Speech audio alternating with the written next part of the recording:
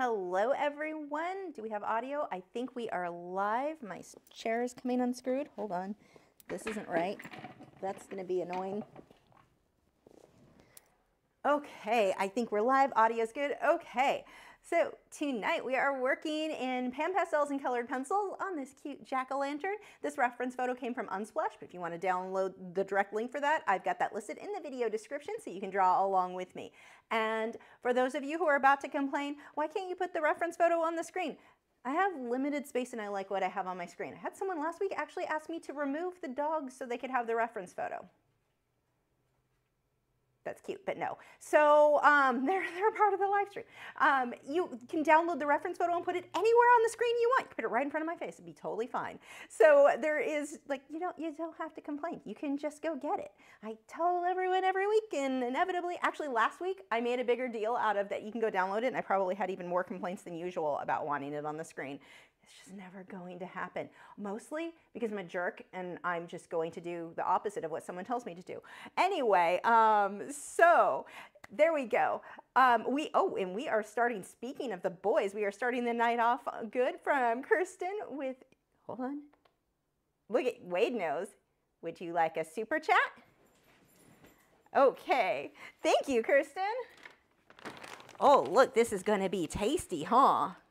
They're like, what, already? Oh, I actually closed this bag. Now I can't get it open. There we go. That must have sounded terrible on the mic. Okay, there you go. You know the rules. Wade, that was nice. Very good boy. Okay, thank you so much. Oh, and he already hit his head. Okay, Gibson, go lay down.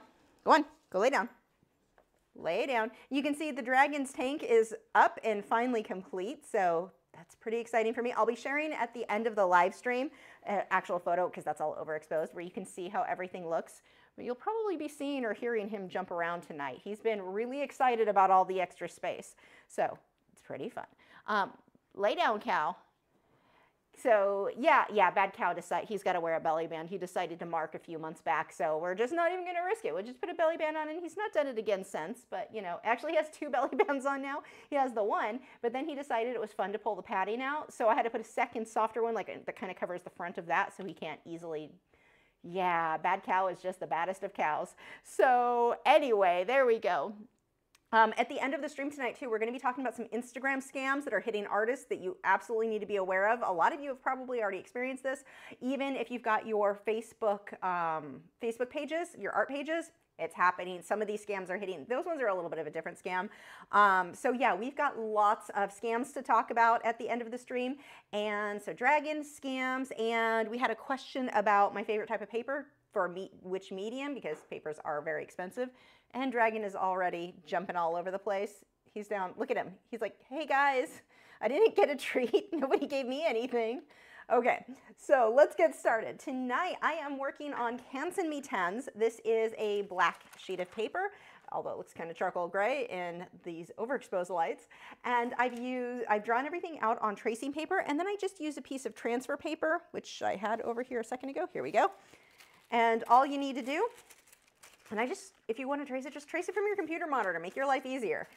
Slide that under, and then you just have to lightly go over it, and you've got your perfectly clean lines with no eraser marks all over the place, which if you are working on colored paper, especially where you want to like leave some of that color showing through, you do not want eraser smudges. Not only does that start to damage the paper, you can see where you've messed it up from erasing too much, it will, like those smudges are just, they're not okay.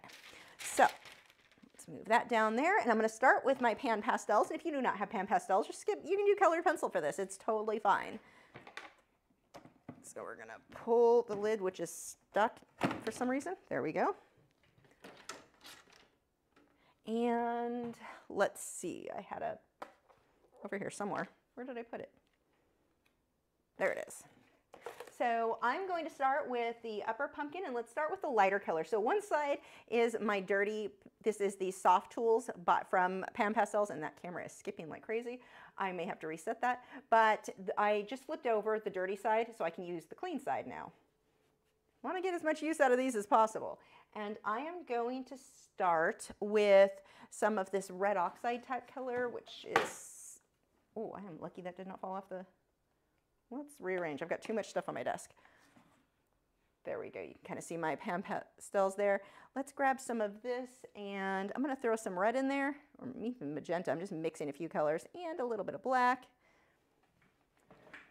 And I'm going to start with these darker, oh, I lied. I was going to start with the light. Well, I guess I'm going to start with the dark. And I'm going to put some of these darker shadows in there. Now the big thing with this is going to be getting contrast. The reason that this guy, we want him to look like he glows, the way that you, or the reason or way that you get that is by that super high contrast between your lights and your darks. Now, as always, you can bid on this. The link for that is in the video description. Starting bid is $55, and this is a 5x7. It will come matted, so you get the cute little black mat, but that's only for the US, and half the time the auction doesn't work because my website has issues that I have not yet solved, so that's a thing. Again, mixing some red oxide, a little bit of black, getting that nice dark color. Now, one of the things that I see people worry about a lot, like this color I just mixed, is not the exact same as those. It is close enough. Close enough is, well, it's close enough. We have a tendency, especially if you're newer, to get really worked up over getting the exact same color. It does not need to be exact. What I want to focus on are my values. Are my lights light enough? My darks dark enough? That's what's going to make the difference. Having the perfect shade of brown, not a big deal. Is it brown? Great. Close enough.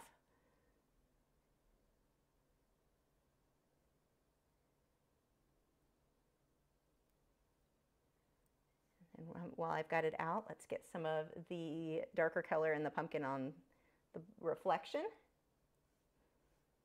If you ever want to take your own photos with reflection, things like this, it's actually not hard to do. Put a piece of glass on a black piece of paper, turn the lights off. I mean, obviously there's a candle or a light inside of this. Like, it's really easy to do, but that reflection is just put glass on it, something reflective. If you want a white, so it actually ends up not being white, it ends up being just the colors of the glow around it. Candles, so cool on a white dry erase board. That is one of the best things to take photos on. You get some really cool effects with the reflection. You want to remember too, the reflections are not just evenly reversed from whatever the subject is. And I've seen people do that a lot. That used to be an old thing when people first started with Photoshop. They would just flip it upside down and think, oh, it's the same thing. It's not, because the angle is going to completely change depending on how you're looking at that reflection. So it's not just an exact reverse of this. I mean, even here you can see where the eyes are a completely different shape because you're coming from under more. It's a completely different angle.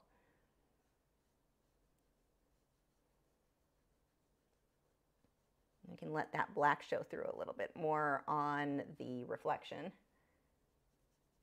And this smudge, I'm going to smudge this glow out a little bit.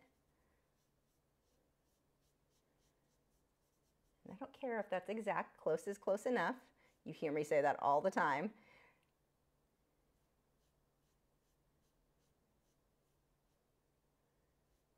So I'm just looking at that reference photo. Look, already, that's actually a decent base layer to get started. We got a lot in there already. Okay, I'm going to wipe this off, and I have a Viva paper towel, and old rag works as well. I'm just going to wipe that off between colors. And if it gets too muddy, of course, I can switch. But I'm going to put colored pencil on top of this, so I'm not too worried about it. I'm going to get some of this bright yellow and mix some white in with that, which you can't really see when I mix the white, but just know that that's what I did. And let's come through. White will have to go over that.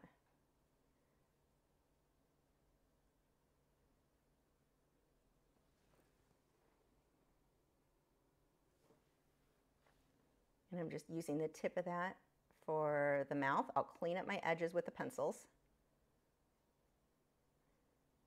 And I'll be using colored pencils. And I have people ask pretty much every time, why don't I just use pastels? Stick with pastels since I'm using pan pastel base. Because regular pastel pencils, there's a dry chalkiness to them that just gives me the heebie-jeebies like you wouldn't believe. I turn into the biggest whiny pansy. Like I just can't handle the feel of pastels. I love the look, but I'm weird. So that is why. So here, darker orange. But the pan pastels, like that can get all over my hands. It doesn't, I mean, it's dirty, which I don't love because, again, I'm weird. But it doesn't, like the feeling doesn't freak me out like the dryness of the pastel pencils.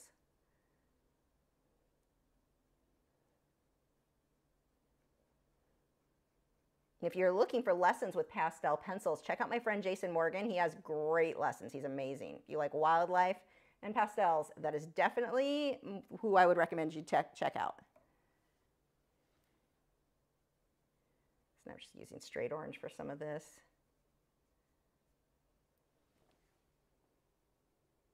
That camera, yeah, that camera is working. I'm just that far off. Oh, here we go. We can scooch that a bit. Oh, we have a quick, we'll stop for just a second. We've got a, wait, let's see. They're not aware yet. A super chat from Crafting with Victoria Clark. Thank you so much. The boys, thank you too. Are you guys quite excited? Yeah, is this very exciting? There you go. Good boys. It's so nice to not have Wade chomping my hand for his treats. Thank you so much. The boys definitely thank you. Okay, go lay down. And she had said fat hounds. Lay down. Go on, cow. Bad cow. Bad cow, lay down. He knows that's his name. All the way. And Wade. There we go. You too. Gibson. My gosh. Okay.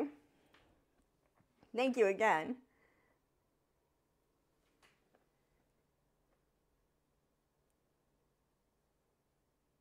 So now again, I'm just going over, making that orange a bit brighter.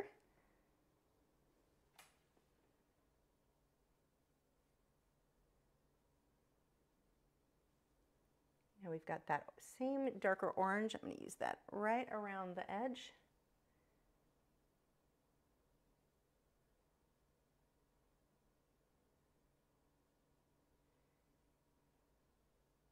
I'm not going to do too much of the orange in the mouth. That's going to get too small. That'll be easier to do with my pencils. And now we'll start doing some of the other oranges around the pumpkin. So most of the colors around here, these are really going to be more of my violets, burgundy colors, and then as we get out towards these edges with the glow, it's really more of a red. So we look at that and think, pumpkin, orange. Yeah, but not there. Like the orange is going to be on the inside because that's so dark. We're going to be using more of, that is not on camera again. There we go, kind of. I did not set that camera up well, did I? I'm sorry. So we're going to go more with the red. We may even be pulling more of the red oxide in there, but we want it to be kind of dark.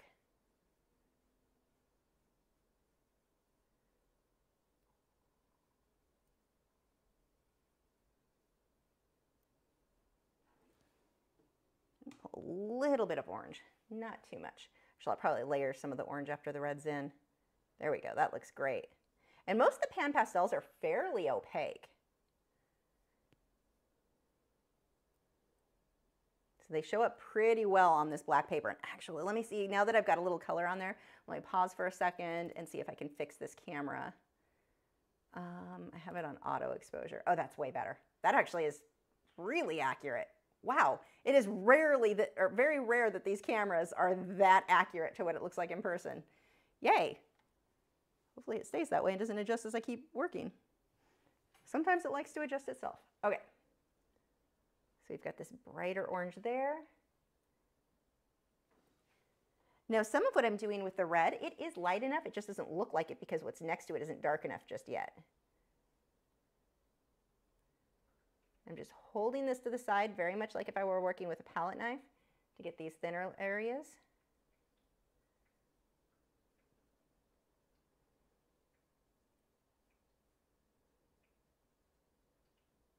We've got more of that bright red, such a pretty red. We've got that bright red right in here. This red is actually perfect because it has an almost orangey tint to it.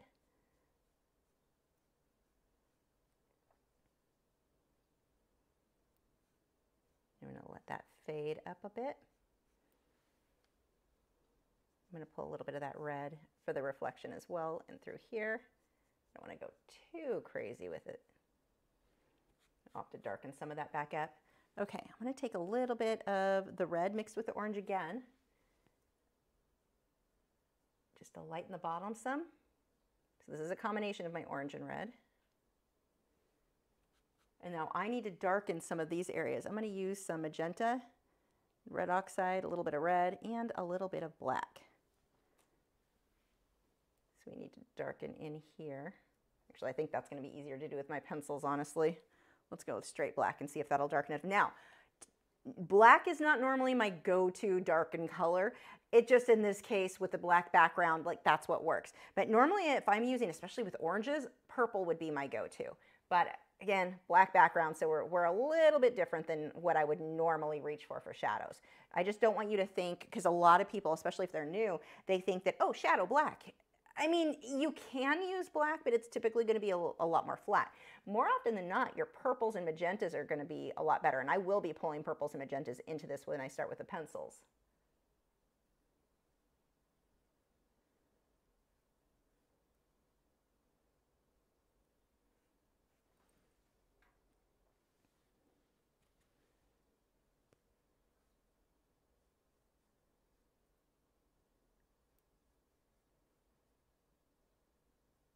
I'm going to soften some of these edges with the white. Some of that I'll do with the pencil as well.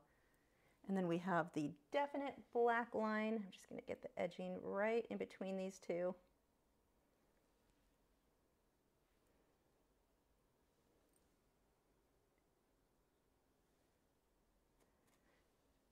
Somebody asked if you can wash these sponges. I've heard some people said they did. However, I find I burn through them faster than I would even bother washing them. Like, they're fairly kind of delicate. So I don't personally, and I always get somebody mad at me, like, no, you're being wasteful.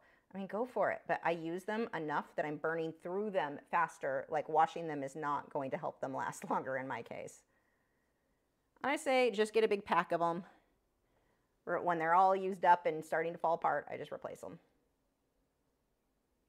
And it depends on what type of paper I'm using. In this case, with the Inktense MeWe, they last a bit longer. When I'm working on sanded paper, I definitely burn through them faster. Okay, and I need a little area with white. I'm just going to grab one of my little spongy guys. I don't use these. These are the, well, they're called, it's fallen out of the thing, soft tool applicators. They're like little makeup applicators. I don't use these too often, and you can use just makeup ones, but they're a little bit awkward to use because they're so tiny. Like, it's easy to hit your fingers when you're trying to use them, whereas like, see how that's flat versus this, you've got a big gap under your fingers as you're working, so you're not hitting your fingers on it. Put just straight white, putting that on pretty thick.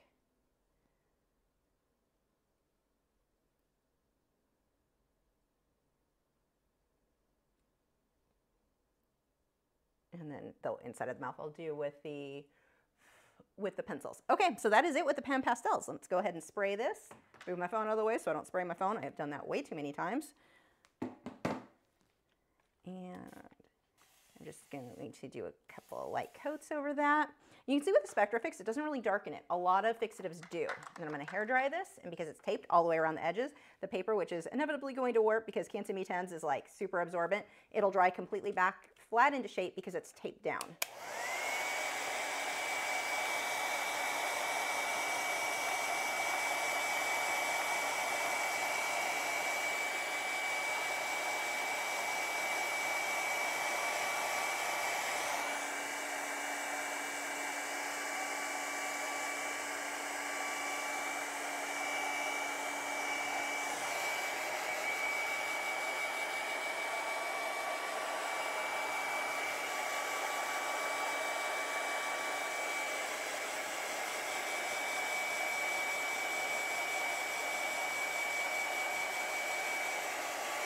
Now, if you don't hair dry this, you just let it dry on its own, even though it is taped down, it doesn't always dry totally flat. Sometimes it'll buckle a little bit. Drying it, I mean, not only is that speeding things up, but it makes sure it goes completely flat. And the tape that I'm using is a pH neutral, it's an acid-free tape, so this is safe to use on your artwork. I don't recommend using like blue masking tape or like painter's tape, because that leaves residue that can eventually cause issues with the artwork over time. It may take many years, but it's still on there. That like all tape leaves some residue. Some framers will tell people don't use any tape, it's never safe. If you're gonna, I mean, I have to use it for this. Like, that is the only option I have. Just go with an acid-free pH neutral. Now, your other alternative, even if you want to use like a blue painter's tape, I could just cut this off. I could make my paper a little bit larger, and when I tape it, when I'm done with the artwork, just cut off wherever the tape was. That's another alternative. And then you can just pretty much use any masking tape you want, as long as you didn't leave it on for like years before you removed it.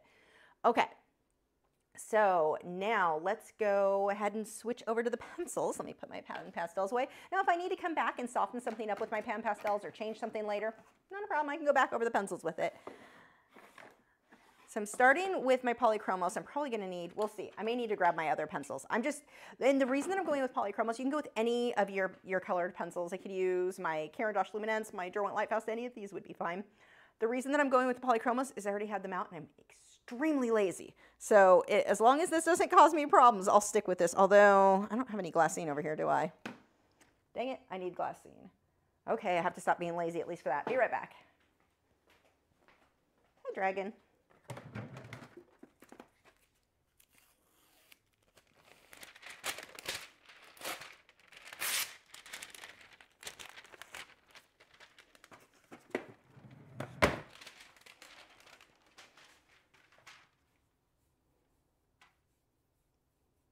Okay, my tape doesn't want to start. There we go.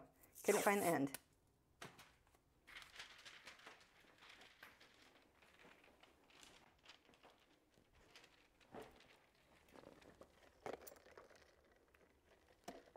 Iced tea, sorry.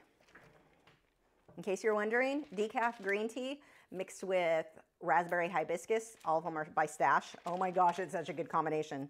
I do 3 bags of the decaf green to 2 bags of the hibiscus. I make a big, huge thing of iced tea. So it's decaf. I can drink it all day, all night, no problems, and oh, is it good. It doesn't need sugar, doesn't need anything. It's just tasty. I should put that as when I edit this, I will put affiliate links in the video description. Okay, so let's see if this is going to be bright enough for me. I'm going to use, right now this is Cream by Polychromos. So I'm going to lightly go over, actually I need to get some darker oranges. I'm almost positive I'm going to have to stop being lazy and grab my other pencils because, yeah, okay, sorry. One more break here. Let me grab my other pencils. I already can tell, like, there's a specific orange that I want from my Caran d'Ache Luminance. Let me put Pastels over here so I don't knock them down.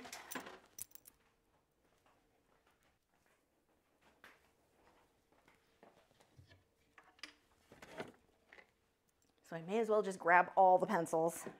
I hate it when my laziness fails me. Sorry, camera, you're gonna have to move out of the way.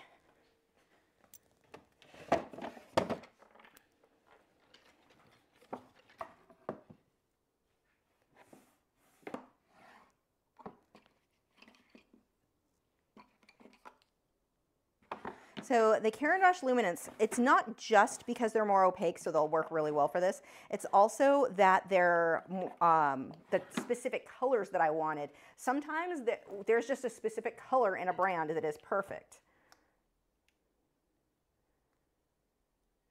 And I just now got the notification that the auction started. Weird. Anyway, auction's up. What am I looking for? Eraser, or no, pencil sharpener. Those are not the same things. That one's sharp. This one is not. So the Caran d'Ache Luminance, that we've got some amazing orange colors in here. This one, okay, if you could read them. This one, the writing is horrible. Cornelian, I think this is apricot. Permanent red and orange. So orange is the main one that I wanted first. Oh yeah, that is just showing up so much better.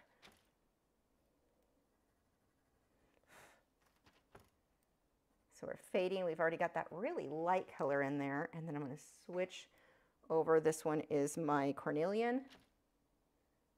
And then I'll switch over to that permanent red as I move my way out. So I've got that nice transition from the really bright to the definite orange. Now, whenever you're working on black paper, the color's never going to be as pure as it would if we were on, I can zoom that in a bit, if we were on a white paper. So if you really wanted these colors to glow, you would actually be better off starting, come on, get in there. starting with white paper, that means you're gonna have to fill your background in with black, and that is going to take forever. But that's gonna give you that more pure, bright orange because you're up against the white of the paper. I should get white out. Speaking of white.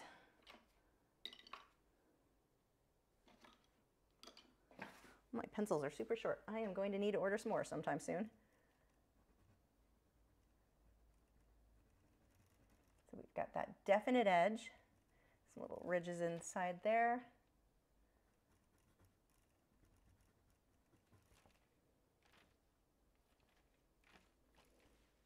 And then we've got, what is this, the permanent, yeah, permanent red as I get out to the outer edge. Don't want to go too crazy with that one because that's going to darken it up more than what I want, but I do need it a little bit darker. That gives us a really nice transition. And then I'm going to use these same colors right now. We can use that on the inside of the nose. Let's see.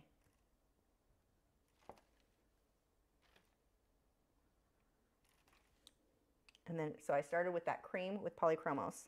Now I'm going to go with, this one is, I believe, just orange. No, cornelian.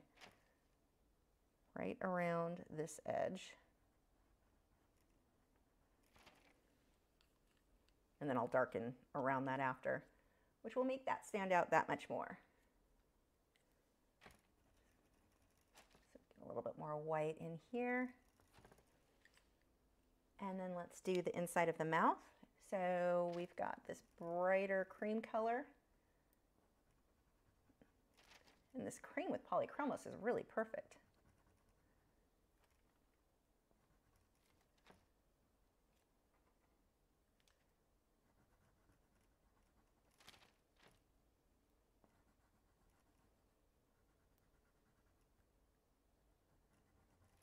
Okay, now we're going to switch over. I'm going to use the orange.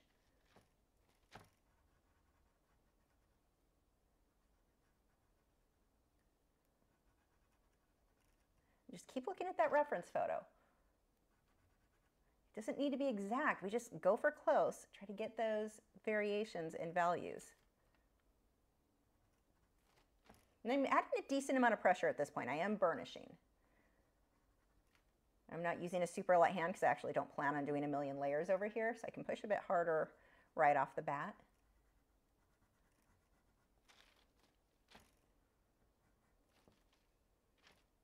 And a little bit on that outer edge here, and these guys. Now I'm going to switch over. This was, I believe, cornelian. Yeah. We've got even darker here.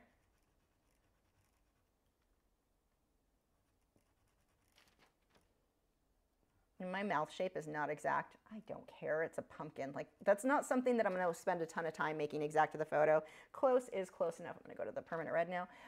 If I were doing a portrait, then yeah, the mouth needs to be exact. But on something like this, I mean, we all carve them a little bit different. There is no need to waste too much time trying to make that exact. But I do want to pay attention. Where are my lights and where are those darks? That part I care much more about.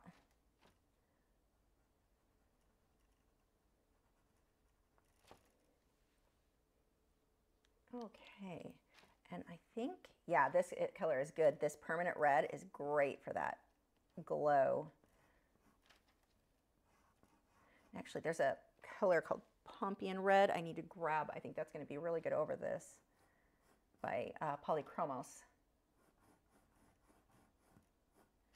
Just cleaning up these edges. I want to make sure that that white line is completely covered. So the white line from the transfer paper, see how I can just go right over that? You can't see it anymore. I wouldn't try to erase that. It's not going to erase well. But like right there where it's a little too dark, no big deal. I'll just go over that with black. But it needs, the pencil has to go over it to really get rid of it. So I'll switch over to orange. The light is really bright just along there, a little bit on that edge. A little bit there, and a little bit here. See, these are the things you want to pay attention to on your reference photo. That is all going to add together to give that more realistic lighting look that we're trying to get.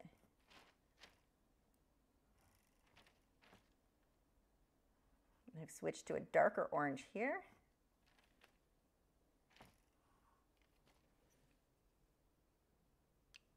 where is that Pompeian red? Pompeian red? I don't know. I don't say words right.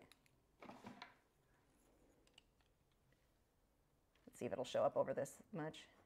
Yeah, kind of. It's not as bright as I would like, so that was a flop. It was a good idea. It just didn't show up enough.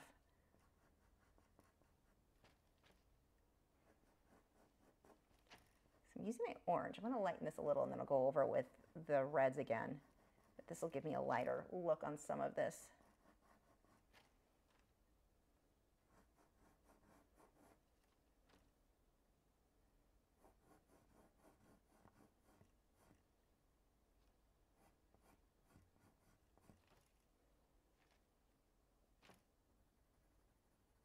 Got a little bit of a highlight right in here.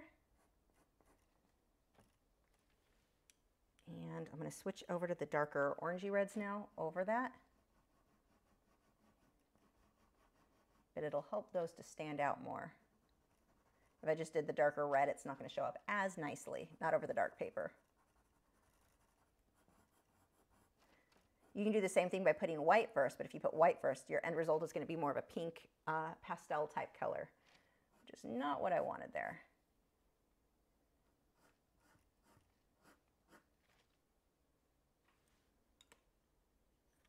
So I'm going to switch. This one is my cornelian.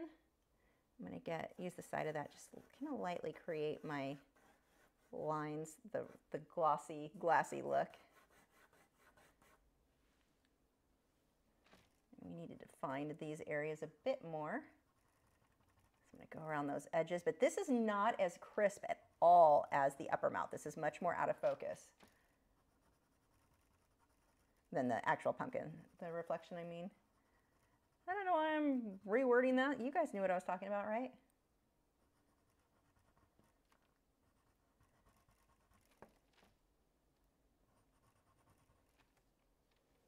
Let's brighten the center of this too. So this is apricot.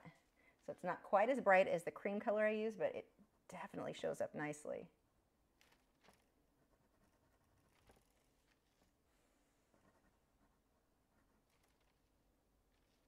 We've got a little bit of a brighter area here and here.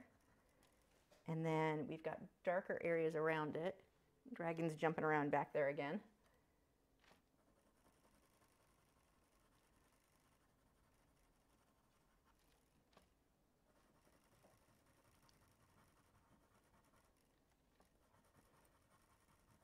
And that is really giving me a nice color transition.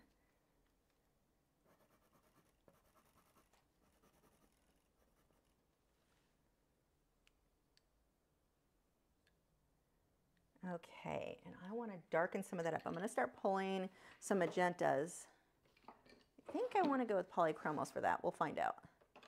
So I've got magenta caput mortem for sure. That is definitely going to be a go-to. My gosh, Dragon, I'm not letting you out. Please stop ruining that aloe. Did you just break another leaf on that?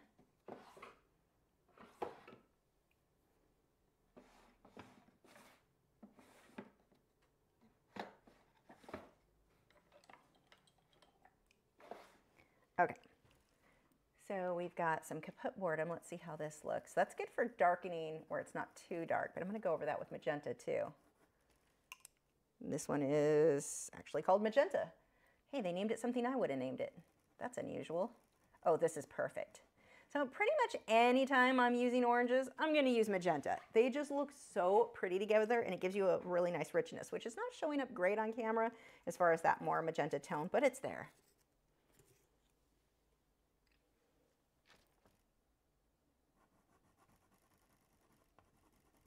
Yeah, this is great. And I'm pushing pretty hard with this, cleaning up any areas where the white of that transfer paper showed through.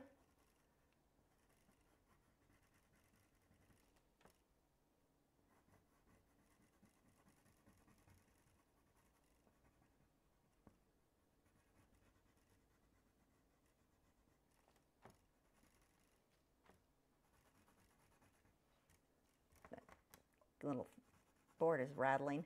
If you wonder what that is, it's over here. It's definitely me. And it's definitely annoying. So same thing. I'm going to use some magenta here and let that fade into the black. Need to get the hint of the nostrils on this side. That was kind of here. Just the hint. I don't want it too much.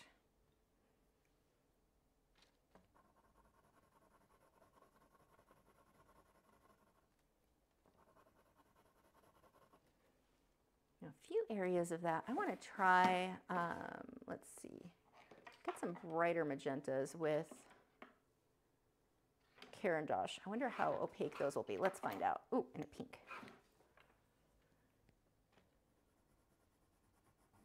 It's not really much different than the magenta with the polychromos as far as on the black paper. Very similar. So that one was a flop. Let's use a little bit of pink to get kind of a shiny spot. That works, kind of. Yeah, I think that's too pink. Nope, I changed my mind. I'm going back to my apricot then for the highlights there. It looks just white on camera, but it's more apricot.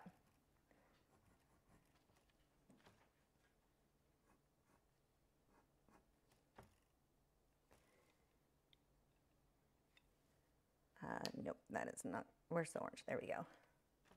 This one's cornelian. I'm going to pull that magenta right into it, thin that out a bit.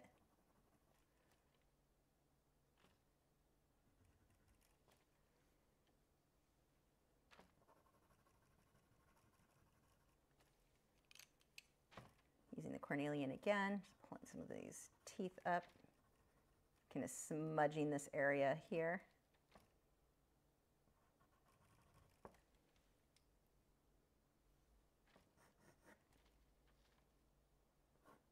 Look how much more rounded this is at this angle. Completely different.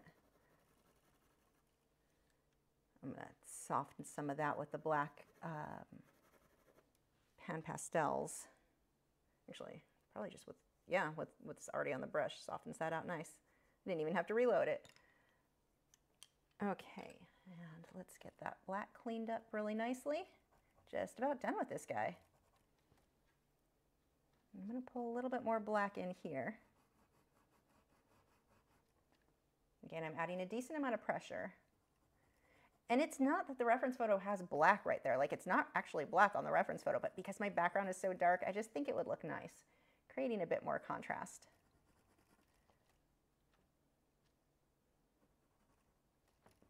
Remember, you are the artist. If there is something that you think, oh, that's a little different than the reference photo, but I also think it would look really good, go for it.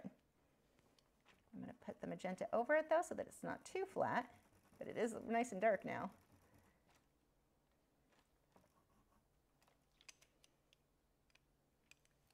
I'm going to take a bit of magenta right around that black so it transitions into the orange.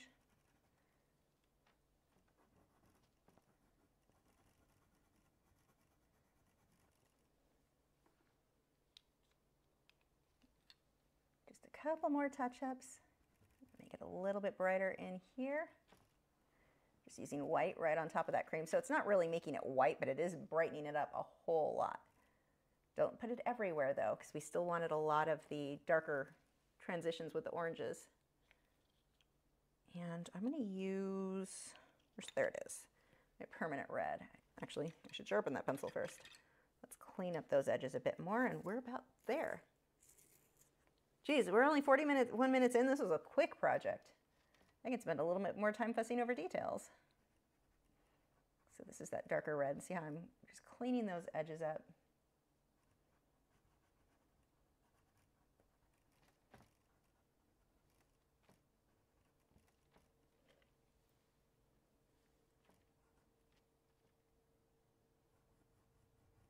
I'm going to pull that out and overlap that over those magentas. Gives it a warmer glow to them. Actually, how much brighter do I want those? Do I have a, let's see if I've got any reds that are really opaque with my Caran d'Ache. I think you're just going to darken it. I don't think you're very opaque. Ooh, you look like a maybe. Scarlet, that's going to be my go-to. Let's try some of this.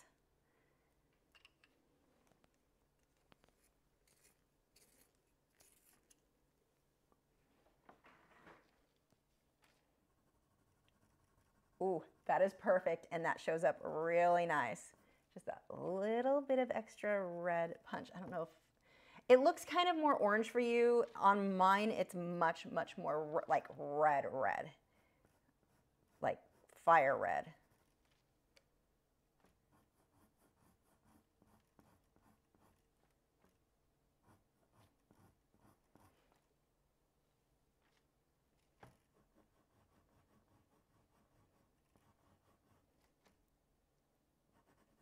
And it shows up really well because of the light colors that are under it.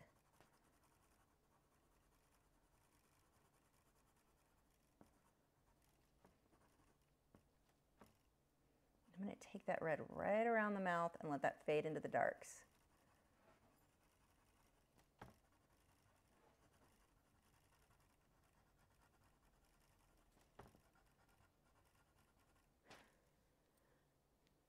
I need tape to shut this rattle up. Let's grab some apricot and make this stand out a bit more.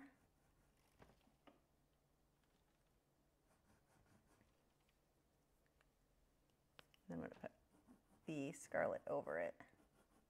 So it stands out, but it's not too apricot-y. Yes, that is a word now.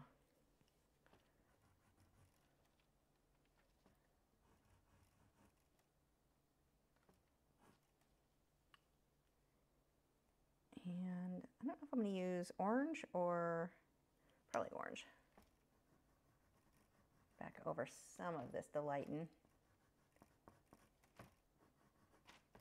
This is burnished pretty well, so everything, as I go over it, it's coming out really smooth.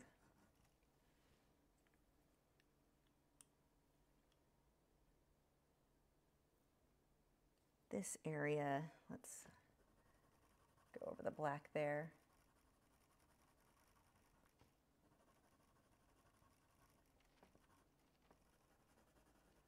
I'm going to take magenta and go over that.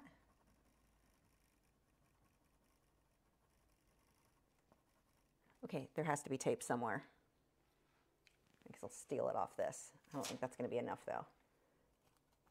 Let's find out. Maybe.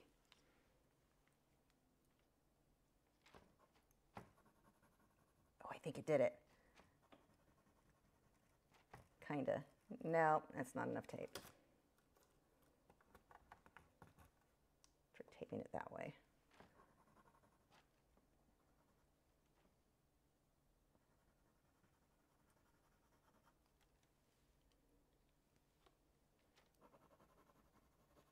This again is just that magenta.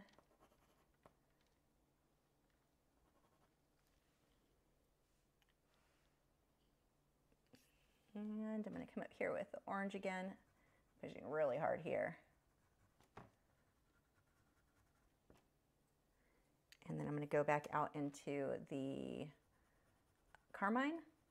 And again, pushing really hard, really burnishing that.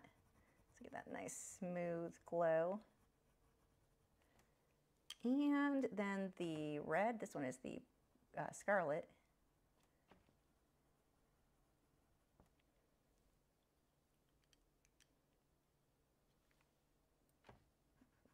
I'm going to sharpen that pencil one more time. Just going through edges, cleaning them up.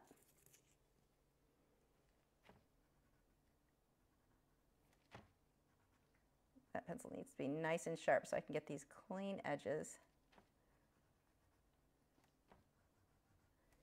And that needs to lighten. Not standing out enough. So somewhere, if you look at it and it doesn't feel like it's bright enough and you just can't get it brighter, it's because what's next to it is not dark enough. Same thing is in reverse. If it's too, if it looks too light, like, or too dark, no. If you can't get it dark enough, what's next to it isn't light enough, and then the reverse. Let's see. Let's sharpen the magenta again.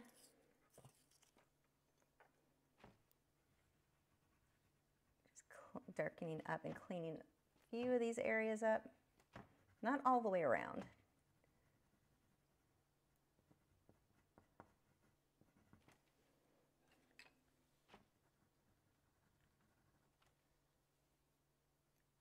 He's pretty cute. I think he's about done, almost. Just touch up where these highlights are up here.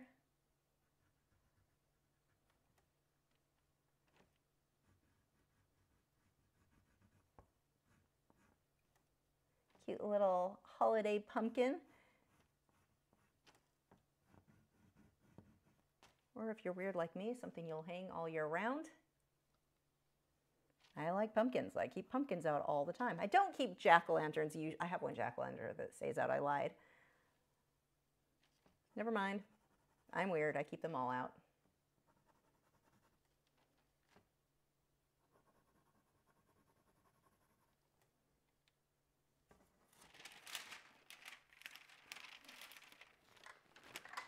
See, anything I want to touch up?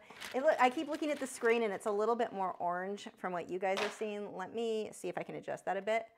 Actually, I'll probably just show you over here. So that is, yeah, that's a bit more accurate. There is the finished jack-o'-lantern. See, much softer. He looks much better in person. They always do. That camera is actually kind of terrible for getting accurate artwork. But there you go. And then anyone who is interested in bidding on him, this will come matted, so he will be, I'll pull that over here, actually. I'm going to make this as awkward and weird as possible. There we go. So he would be in a, well, I would straighten it out, but he'll be in a mat like that. So he will be ready to pop into an 8x10 frame. The artwork itself is a 5x7. And these mats, you can get them, I get them from Golden State Art on Amazon. The link is in the video. It may not be in the video description. It will be in the video description. But those are where I get the mats, the backing, and the plastic covers that go over them. Okay, so let's see. I had a few things. One, somebody wanted to ask more, it's not in here now, is it? About the owl. I had it on last week. Let's see if I can pull it. Oh, it's still here. What was the question? They wanted to know, so this was the owl I did in the live stream recently. The one on the bottom was the one from the live stream, and then after the live stream, it didn't sell, so I was like, well, I can go ahead and take the time to go back over that, soften everything up, I had more time for more detailing. And the question on Discord, on our Patreon Discord app, somebody was asking, how do you even know to put, like the reference photo didn't have lavender in there around the back of the head. Yeah, but that was around the eye. So usually if I put it in one area, I'm just gonna pull that color into other areas of the piece. And as far as like, how do you know that you can add it in those locations? Because the goal is to make it look better than the reference photo.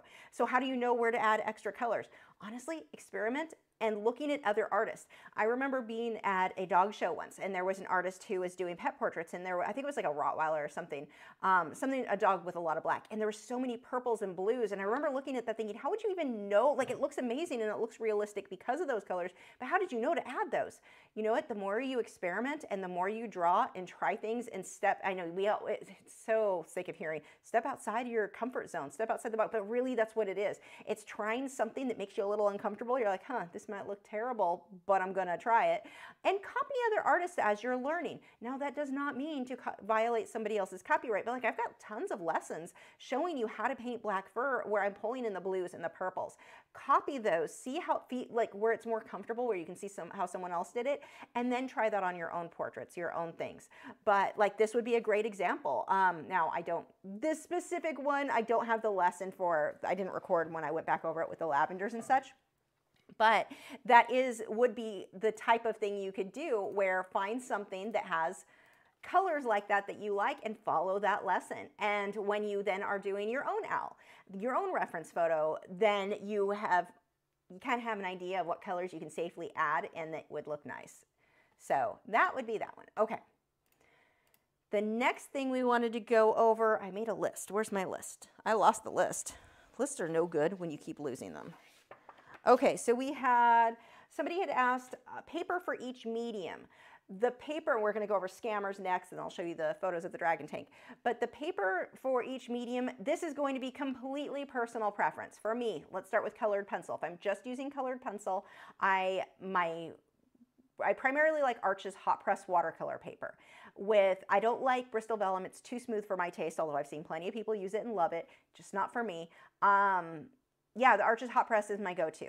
With the, or I really like, for something a little bit faster where I want to leave the background paper color show through, Inktense MeWe. It comes in tons of color. I love that. Colors, I love theirs, which is what I'm working on tonight. If I'm going to use powder blender, Lux Archival sanded paper. If I'm going to use pan pastels and colored pencil, Lux Archival sanded paper or Inktense MeWe are my go-to. I use pastel matte, that will work as well. I don't use it often just because I'm lazy. I always forget I have it. That's pretty much it. Those are like my go-to papers that I use. There's not a lot of, everything else is more for scratch paper stuff. I can't think of. Watercolor, either a 300 pound or 140 pound Arches Hot Press watercolor paper is my watercolor. Same thing with Inktense, that would be my preference. So that answers that question. Okay, art scams. This is a big one. A lot of you may have seen this where you will post something and somebody will send you a private message asking if it's for sale. And a huge red flag, now that's not to say you can't have someone contact you whose English is not their first language, but it's also one of the things at this point that you're kind of like,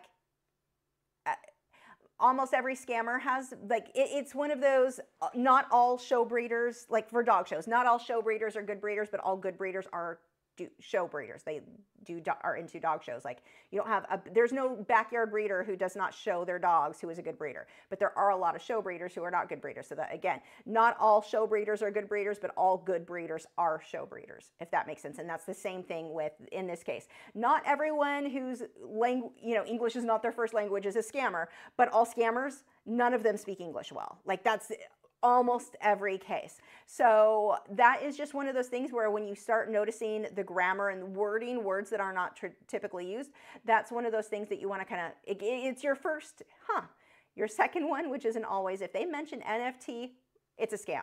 And somebody's going to go, NFTs are real. No, they're not. No one uses NFTs. No one takes NFTs serious.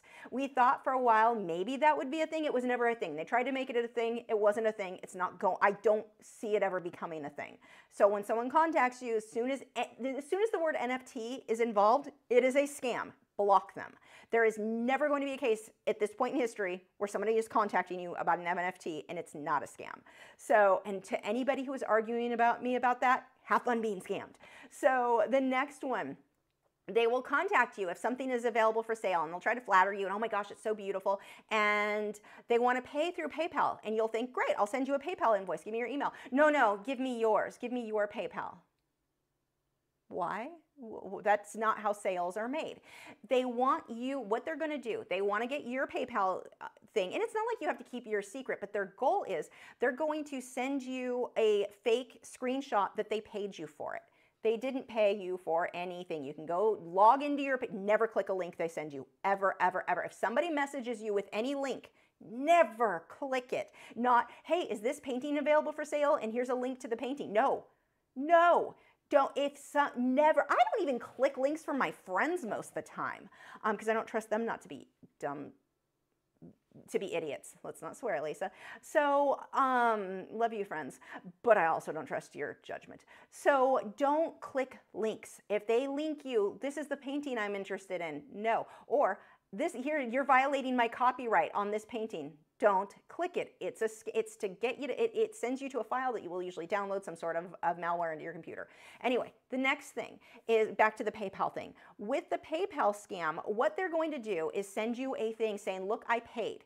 Now, they're going to pretend there's some problem with PayPal. PayPal's saying, I paid, but the payment isn't going through. So they're going to send you a code, and I need you to give me that code so that I can verify it was paid. Like they'll word it the whole thing in different ways. But there's always, what they're doing is trying to reset your password because they're going to change the email to theirs so they now have access to your PayPal. They are trying to break into your PayPal account. That is all this is. They'll ask if you're open for commissions. They want to immediately send you money. Give me your PayPal. No.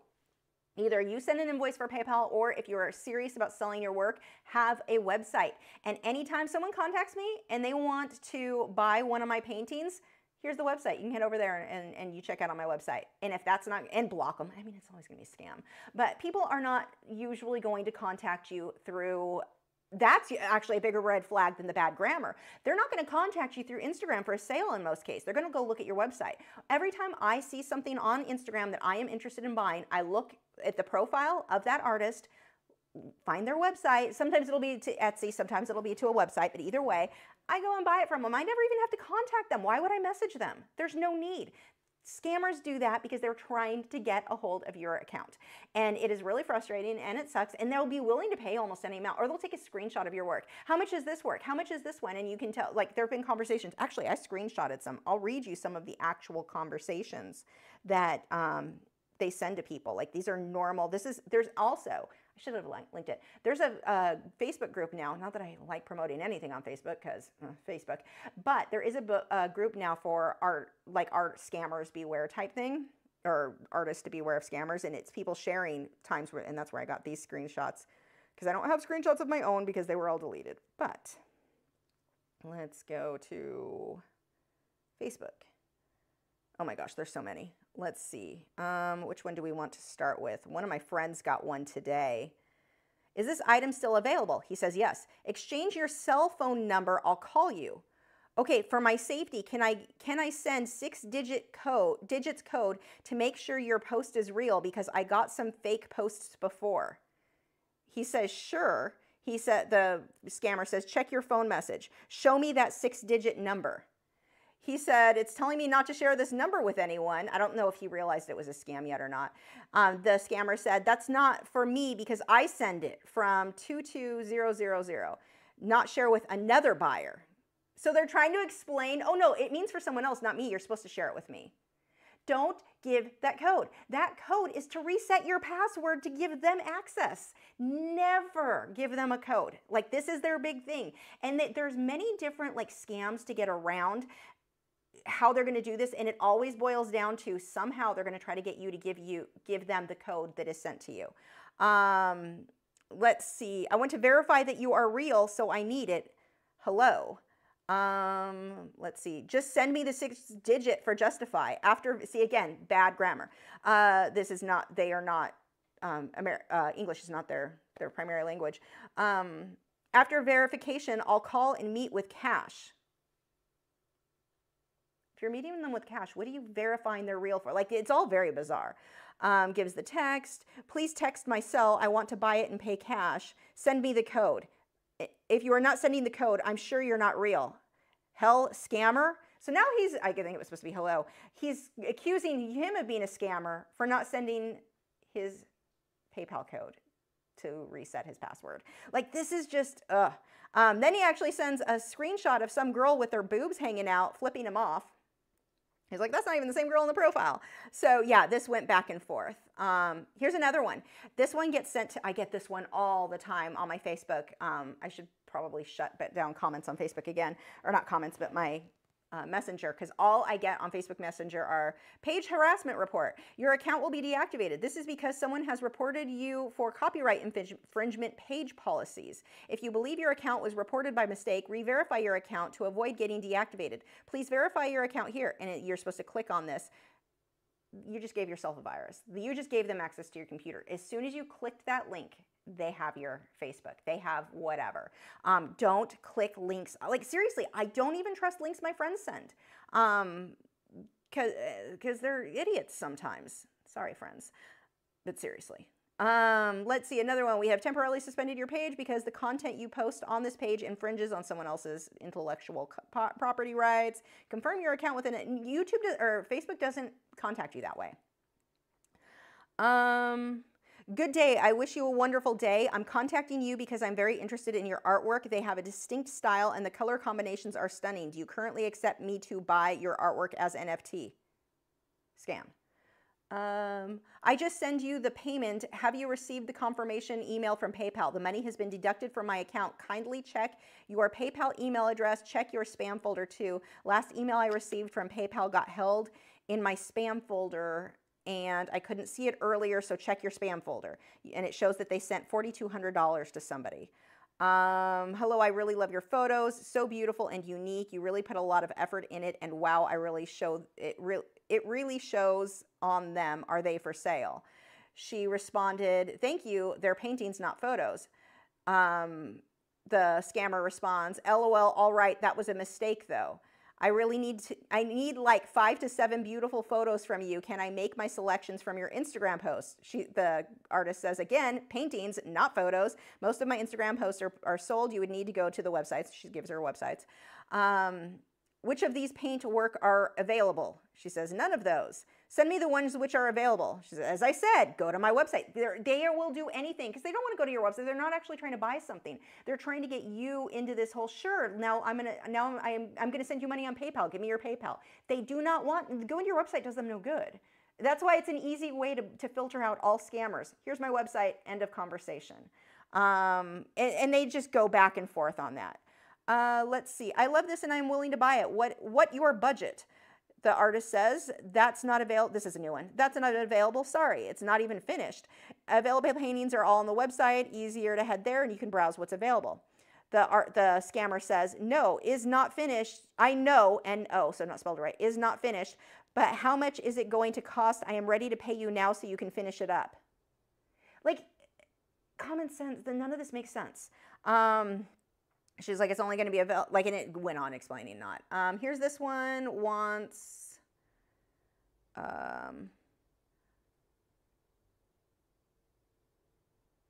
this one doesn't even make sense. None of this one made sense. Like, she's trying to, this one has a form that you have to fill out in order to get a price. So it's an artist who takes commissions. And she's like, here's the form, you need to fill this out and get it back to me. No need to send anything to me mail, okay? And the artist says, I need to send you the booking form as it forms a contract. The scammer says, like I said, no need for that. I was busy to look at that.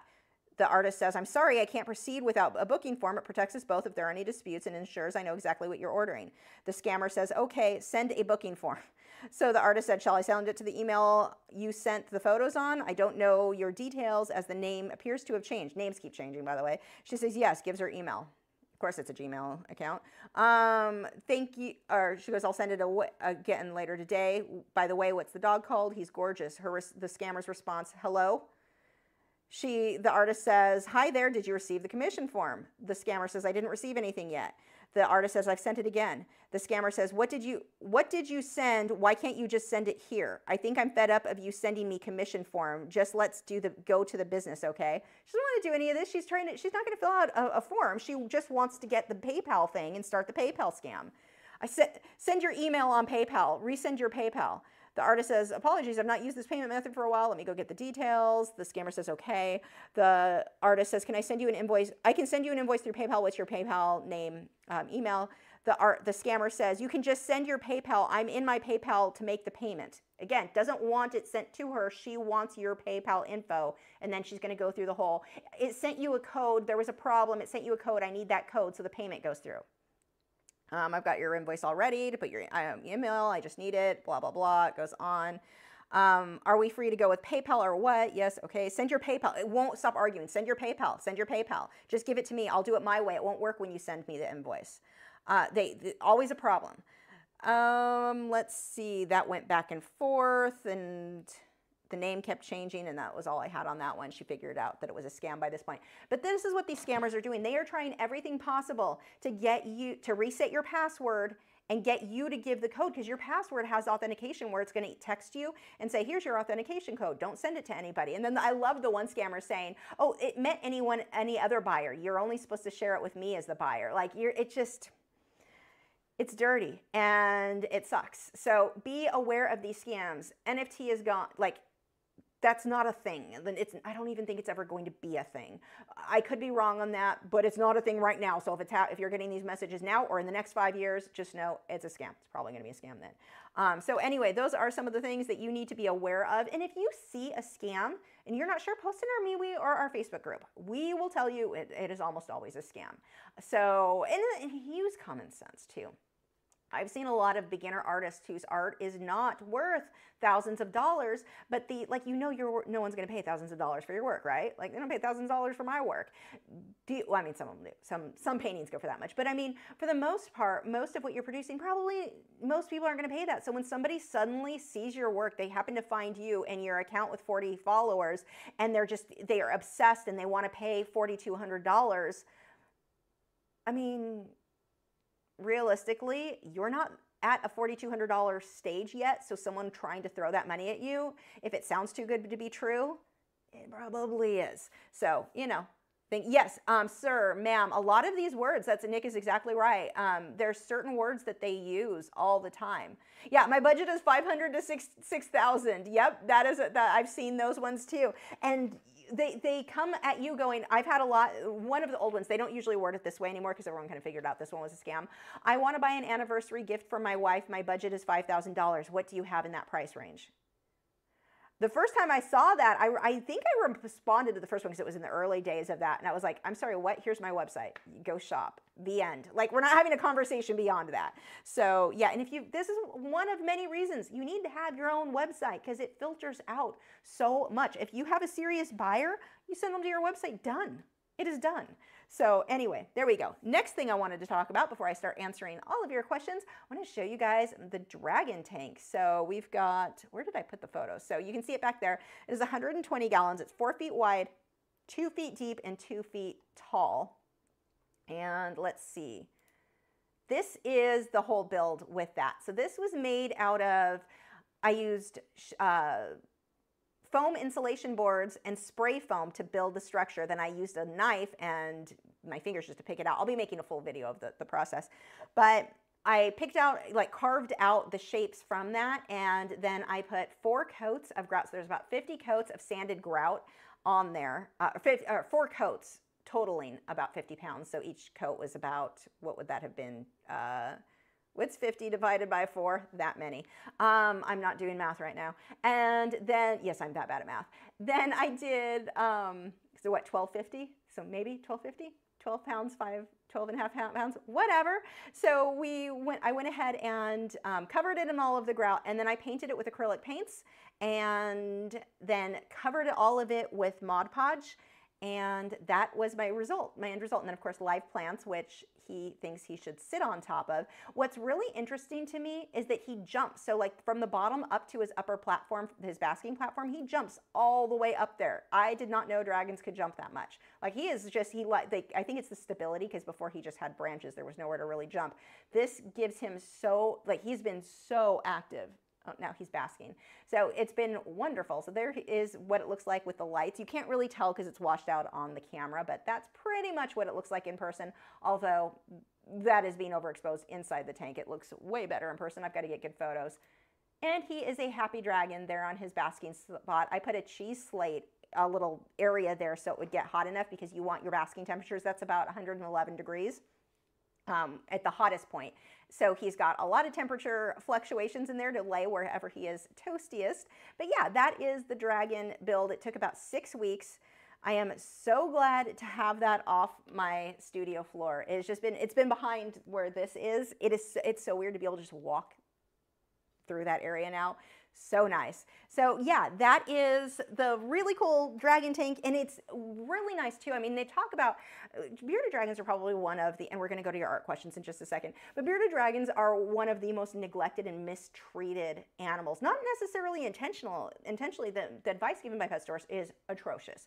You can't have them in anything less than a 40 gallon, but they'll sell it to you in a 20 gallon. They'll sell it to you in a 10 gallon. Oh, it's a baby, it's fine. The problem is anything less than a 40 gallon, you can't get the temperatures right. You need a gradation. So like his tank where he's on his basking spot, his hottest basking, I have to use a temperature gun to check it, but it's 111 degrees.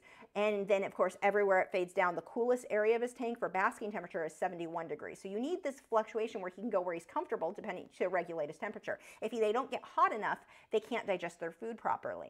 Then you have the UVB bulb. This one is a T5 10.0 UVB. It's a Repticum. If they don't have that, they are going to get metabolic bone disease. Like, that's just what's going to happen. It doesn't matter how much calcium you give them, they will get metabolic bone disease. The wrong foods, the wrong lighting, the wrong all of this, the wrong tank size where they can't get the right temperatures. And even with the 40 gallon minimum tank, that's only for a baby. That lasted them a year and it was time for an upgrade. So the 120 gallon is really, I would not go smaller than that on an adult dragon because they get big. I mean, they're not little. He's a little undersized because he was all sickly as a baby. He's been growing fast though. I don't know that he'll ever be a big, like as big as some of the big ones get, but he's still, he is using that whole tank, that whole, like, he is so much more active in that extra space. So yeah, that is his, he's so cute up there basking. But anyway, that is what I have been working on, and oh my gosh, I'm so glad it's done. But now Matt, my husband, is already bugging me. He wants me to build his hognose, is getting upgraded, his snake is getting upgraded into the dragons. She's in a 20-gallon. Now she's gonna get his old 40-gallon. I've got to sterilize it and do a whole build. So I don't want to start a new project just yet. I told him it's going to be like weeks to months before I start that one. That one will be easier because I'm not going to do the grout method. I'll be using branches and bark, and it's a different, the same method I use for my tree frog. So completely different style of enclosure. But yeah, anyway, it's a lot of work, and that is what I did. Okay. Now on to your questions. And let me know. Oh, so next week I think is a zombie snail project. I was going to do it this week, and then I didn't plan it in time, and I saw this and really wanted to draw the pumpkin, which, by the way, you can still bid on. Look how cute he is. If you want a cute Halloween original artwork decoration, if you're a freak like me and like Halloween decorations. Okay. I'm sorry if you can actually hear me drinking the tea. I hate that sound, but also I'm really thirsty, so you guys have to suffer through it. Anyway, on to questions. We have from Heather Bryant said, have you tried washing the sponges? The Frugal Crafter has a great video on the sponge issue. No, because I burned through, I'm more likely to burn through them before they need to be washed. So I don't bother with it myself. But I already talked about that earlier. Brittany Daniels said, have you ever tried Utrecht, I can't say it, mid-priced acrylic, oil, and watercolor paints? Are they still made in Brooklyn, New York, and are good quality paint with? I think I have some of their oils and they were fine. I want to say, weren't they expensive? There was a reason, hold on, do I still have some of theirs? If I have their oils, I believe I liked them. I think I've got a few, but the acrylics were more glossy, which is not what I love. I think I either had a sample, I don't know if you can still hear me. I'm looking through my colors over here. I don't see, I could have sworn I bought some. I thought I had a white. No, that's Grumbacher. Yep, I do have some. Okay, so I did order some in unbleached titanium white. I must have gone with them because everyone else was out. Hold on, let me put that back. And I believed it was okay, but not one that I was like, I need to have more of this brand. It was fine, but I don't remember what the prices were. But my normal go-to are either going to be Winsor & Newton artist colors, just because they're fairly inexpensive and they work fine. And Grumbacher, I really like theirs. And I think there was one more. But I mean, some of the brands of oil paints, they're very, very nice, but dear Lord, are they expensive? Like, I can't afford them. They're just, especially given that I like my Winsor & Newton Winton colors just fine. I'm not picky enough that I can justify spending that much money. So that's me. As far as the acrylics, they may be fine. I don't know much about I don't know anything about their watercolor. I shouldn't even say I don't know much. I know nothing about their watercolor. Their acrylics are a higher gloss, and I don't like that when I'm working in acrylics. I prefer a matte finish, and then I like to gloss varnish it when I'm done, because the tracing and transfer paper method doesn't work great. Kind of it works sometimes, depending on how much water you thinned it down with. I don't want to fight with it. I don't like most of those. Plus, I like the Liquitex Basics. Tends to dry a little bit slower than most other brands. Now, I can't say on theirs. I just know that theirs is more glossy. So there we go. I don't know if they have a matte version or not. I guess Liquitex Basics is more of a satin finish, but not really matte, but I like it. Python said, there's this brand of paint thinner called Weber Naturals. It claims to be completely non-toxic and non-flammable. In reality, it's so toxic and the flash point is really low. That does not surprise me at all. Oh, and Weber. Oh, dear God, Weber. Okay, so Weber's paint, I don't know if it's the same brand, but I know I have Weber's oil paints. They're Weber's Permalba white and black. I love. I bought some of their other oil paints. They were on clearance at like Hobby Lobby, clearance them out because, you know, they only carry their own brand now. But I bought a pack of them for I think it was like a ton of them for $15. The smell of these paints is so, I don't know why they smell so bad. Maybe it's a real cadmium. That would make sense. All I know is they stink. They're horrible. So I don't use any of those. But yeah, the Weber, the only products I use from them are the white and Weber's Permalba white and black oil paint. But a lot of these non-toxic or what was it? Natural. Natural does not mean non-toxic, and those, a lot of people misunderstand that. I mean, there was a lavender, a natural lavender type paint thinner that I used. It came in one of my art box kits. the smell of that, it was that instant headache, and my throat started to feel like it was closing up. Like I had a really bad reaction to it. It was so bad, and the smell wouldn't go away. Like I used it in my palette box, even though I cleaned it all out, it smelled bad for months and months and months after that. Like it just wouldn't air out all the way. It was horrible. I don't mess with any of that stuff. I know Liquitex or either Gamsol or Mona Lisa Odorless. Mona Lisa Odorless has a lower flash point, so it's not as non-toxic as the Gamsol. It's just cheaper. But neither one of those I've ever had a problem with. I just feel safer with those than the natural ones. Natural does not mean non-toxic. Now, I don't know. Yeah, them, if they're listing that as non-toxic on top of that, that is terrifying. Let's see. Dolphin Soul said, when do you decide to leave the black paper versus going over it in, whoops, that just jumped, in black pan pastel like you did with the owl? I didn't have enough that needed to blend out. So like with the owl, I needed the feathers to fade into the background more.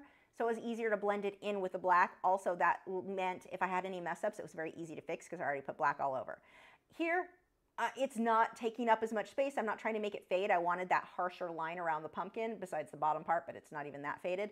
So it just didn't, it wasn't going to benefit me to put black all around it. Plus, black up against the orange and the yellow, I'm going to be more likely to get a muddy green color than what I wanted. I don't want that really mixing too much into the oranges. Whereas mixing into the browns of the owl that I had done, it's not going to make a big difference. Mixing into the oranges, I'm going to start getting muddy. So there are my many reasons. Jason said, on the top pumpkin, is the reflection supposed to be that much larger in size? It's the camera angle, and yeah, that's what the reference photo has. It's the angle of the photo. And this is what I was talking about before, where if you're, I'll pull that over here while I talk about it so you can see what I'm talking about. So you can see the bottom one. It's a completely different angle, so it's stretching out. It's like elongated. Yeah, that's how the reference photo is. It just matters on a reference photo. What angle are you taking it? What that reflection, like the angle here, or the angle of the camera at the subject completely affects the angle and what that reflection is going to look like of the reflection. This is why I was saying before, you can't just assume it's a mirror image of the other one. It's pretty much never going to be the case. You're usually going to be seen slightly under. So let's say you're kind of looking on top of the subject, you're going to be seeing, the reflection is going to show you the underside more, like it's coming at a different angle. So yeah, they're never going to be a perfect, I mean, I'm sure there's some scientific way to get the perfect angle where it is an exact copy, but that's not going to be the case in almost any case. Let's see.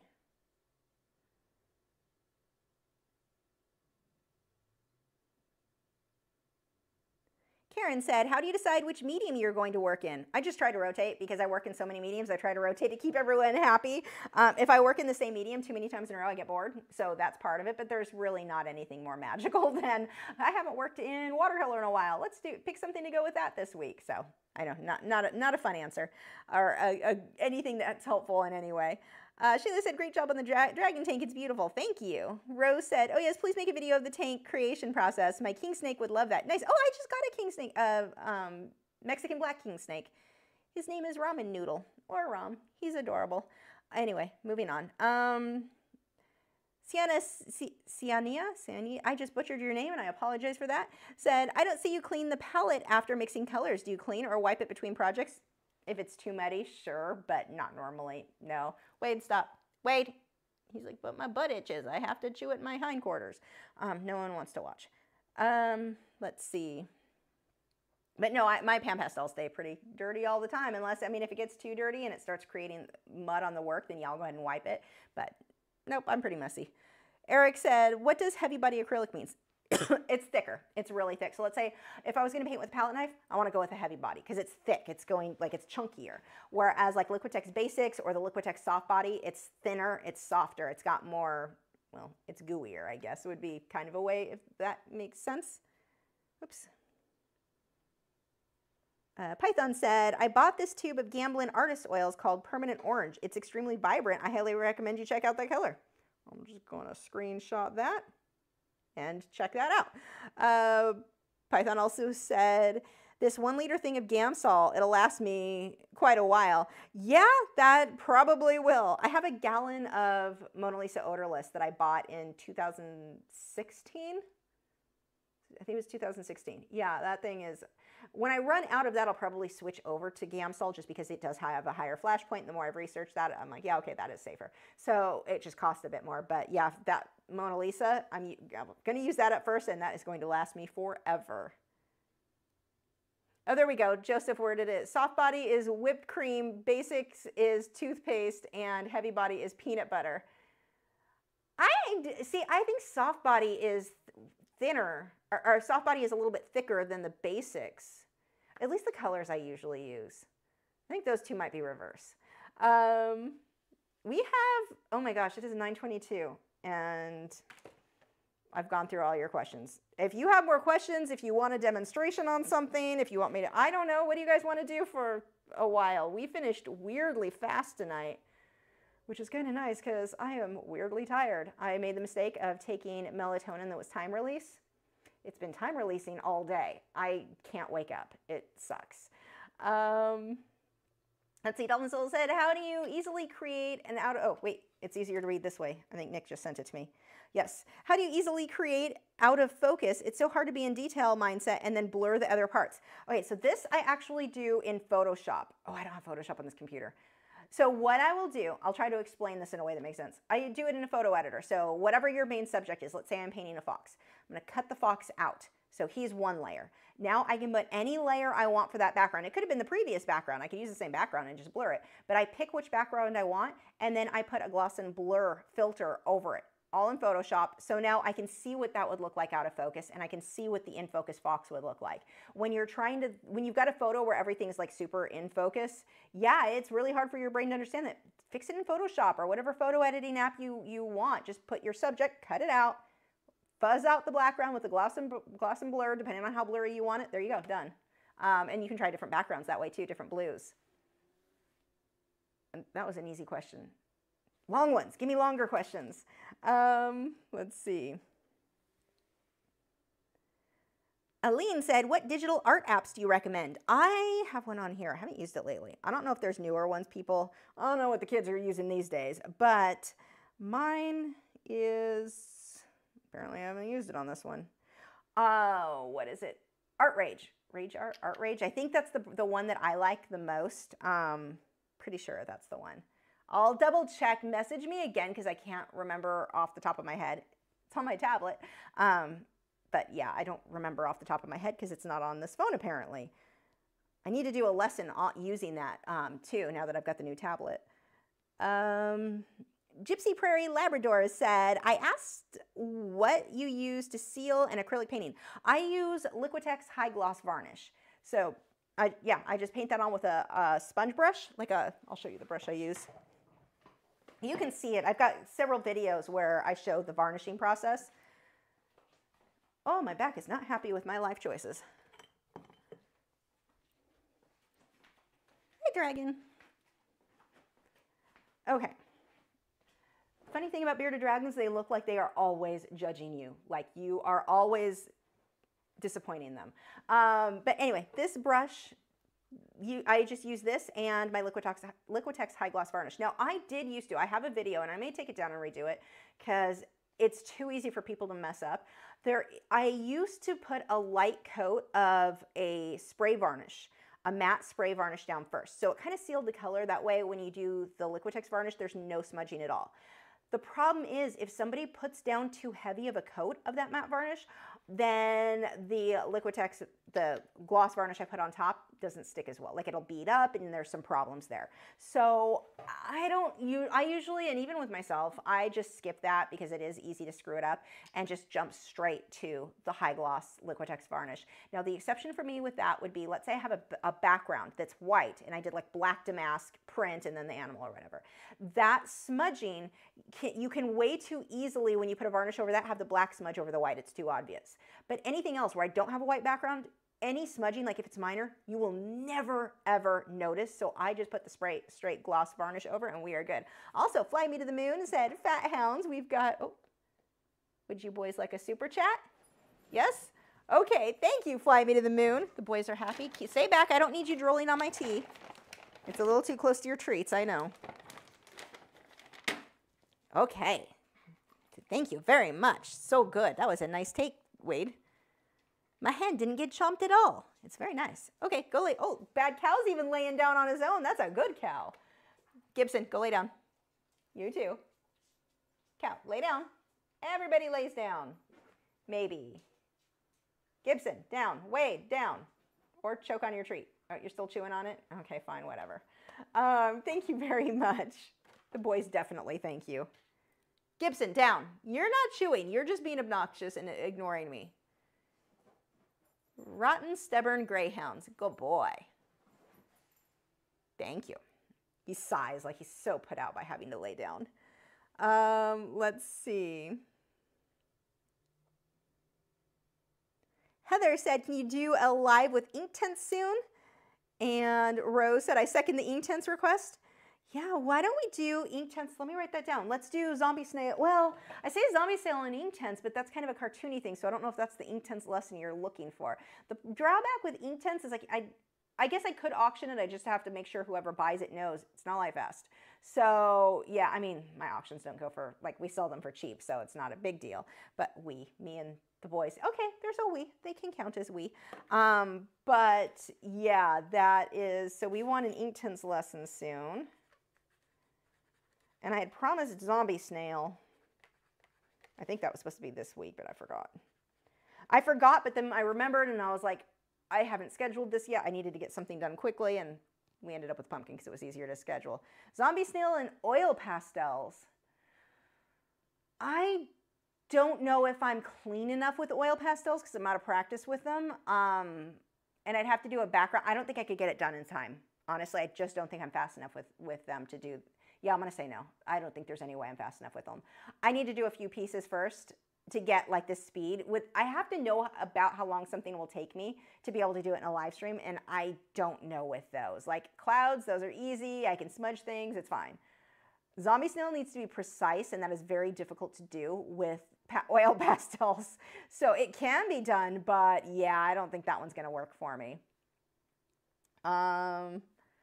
Let's see. Whoops. Art of Raven D wants another oil pastel stream. I don't know if I'm going to do it as a stream. No, I won't be a stream soon. There was a puffin. I downloaded a puffin reference photo from wildlifereferencephotos.com, and I wanted to do that in oil pastels. It's a lot more involved, so it's probably biting off more than I can chew, but we're going to go with it. So I do have a longer lesson with that coming up because I want to get back and practice with those so that I can do live streams with them. The problem with them is I'm just not fast enough. Like, I don't know how long it'll take. I can't look at it and go, okay, I can get that done in an hour. So I need the clouds I can because they're clouds. But yeah, I have to get some more practice first with those to get back in the hang of it. Because I had not used oil pastels in many, many years when I got this new set.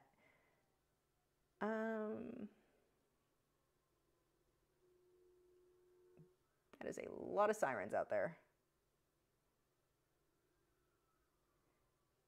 Noctis said, you had mentioned in a recent live stream having paintbrushes made. Is there any new info on that? No, because I'm a jerk. They probably dismissed me because they need me to go through and come up with a plan of what I want. And I asked a question like, what is the texture of this brush? And I have been too busy lately and have not gotten to that. So I need to message them and see if they've not written me off. I'll message them tomorrow.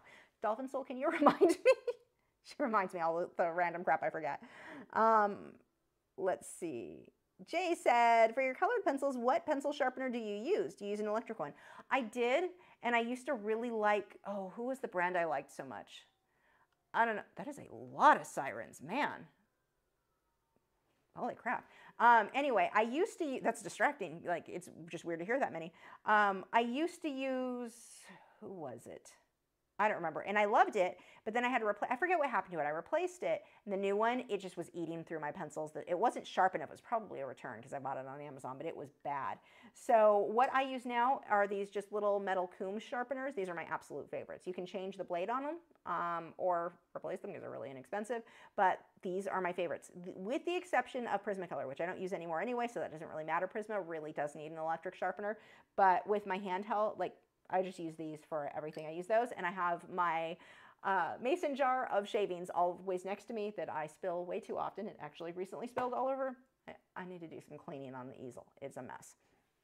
Okay. Eric said, would you show us how you would approach a portrait or a self-portrait during a stream? I don't know how to turn that into a stream. I don't know how I don't, that's so involved. That needs to be a longer lesson, like a long Patreon lesson. And I do portraits on Patreon. I haven't done one lately. I need to. But yeah, I don't know how to turn that into a stream. I'll have to think about that. I just don't know how to turn it into a live stream because that's so involved. Flight Me to the Moon said, maybe a bit of a tutorial about using Art Rage. Patreon need help. Yes, the one that I'm going to do, the digital one, will definitely end up on Patreon and on YouTube, but it'll be a full Patreon lesson with that app. So, because I know, like, so many people have tablets now. Like, digital art it has a much lower entry fee, I guess. What do they call that? Cost to enter, whatever. It's more of us can afford it now. You don't have to go get the $3,000 Wacom tablet like you used to. Or, God, that even got more now. It's insane. But you can get, like, just your tablet. So right now I've got a Samsung S9 Plus that I'm going to be doing a demonstration on. But really and you don't even have to have Apple. You can do, I like Android. So you can do this on any of those. And I'm pretty sure it's Art Rage is the program I like. And I make it simple. Use one tool. I use the airbrush tool and just adjust how opaque it is and how thin or thick the line is. You can do the entire thing, something super realistic with nothing but that tool. Because it gets overwhelming when you look at those. So a little pre-tip for you before you get started or before I do a full lesson. But it's very easy to look at all these tools. You've got an oil paint tool and a blur and a smudge and changes, and there's really cool adjustments. But when you are getting started, that is so overwhelming. Keep it simple. Airbrush tool. Just master that. And don't even worry about the other tools for your first, until you get really comfortable. Then you can start introducing the other ones. But that's the easiest way to make that work. Who is chewing? Gibson, you're not usually the itchy one.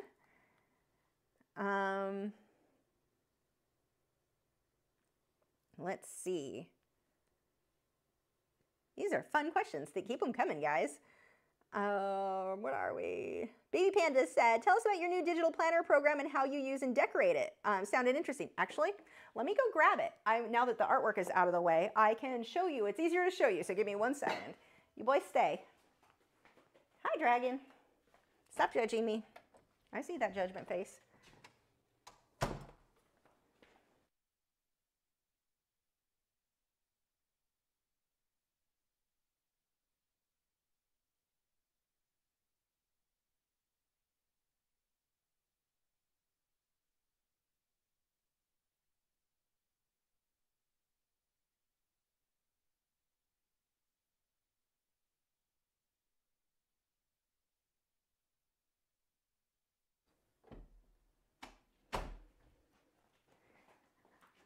Okay, so this is one, you can see the size there. That one is oh look, you can see the reflection of what I see. This is the Samsung Galaxy Tab S9, and it is such an upgrade. My last tablet was like 7 years old or 6 years old, I don't know. Which one, this is the S3 or something like that. Look, the pen is magnetic and it stays in. I kept losing my last pen so much. I mean, I always found it, but it was a pain. This is so much better. But anyway, this one has just the backing. This one I'm using the Smart, so I'll start with just kind of the stuff I'm using on it, or the accessories. This one is the Samsung Smart cover, the book. I don't have the front on. It's in 2 pieces. You can just use the back or the front. It has a little kickstandy guy. Where is it? So it'll stand up. It does this little origami thing in the back to stand up. Whether it's this way, it works both ways, this way or this way, pretty handy. But this is, I just use it on the back because I'm carrying it around the house. If I were to take it somewhere with me, I would put the front part of the cover on too. I've got the tempered glass cover over it, so it's protected on the front enough. I also got the cheaper version. They have 2 different keyboards that you can get with it, keyboard covers. I got the cheaper one. I don't need the mouse pad to go with it. I mean, it's a touchscreen, so why spend an extra lot of money to get that? But that is really nice too. I've used third party for all of those, the cases and the tablet, not a huge fan. So yeah, it's definitely worth spending a little bit more or saving more. Anyway, moving on. So I'll show you what the actual, Look at how cute my wallpaper is. Okay, it doesn't look as great on the camera, but it's a beta fish. I want the whole black and gold thing. Let me show you the planner though.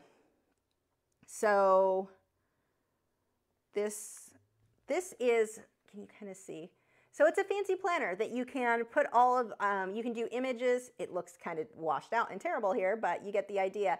I can handwrite in my to-do list, and it's making it really easy. I break up my day between morning and evening, and I nap in the middle, so everything is broken up between morning and evening, things I need to get done. But it's, don't have anything weird written on there. Making sure I didn't sometimes I write passwords in really weird locations. So we're not gonna have a whole scammer issue, but it's really fun because this app is called Penly. Oh, my tablet is upside down right now, but it's called Penly, and it is so like, I haven't marked off my checks, but it just takes you to the day of whatever it is that you need. You also have the week view, so I can pre-do like and have images or whatever. I don't know. It's just fun. It's kind of like digital scrapbooking. You've seen ladies doing this, well, anybody doing the scrapbooking things at like Michael's or whatever.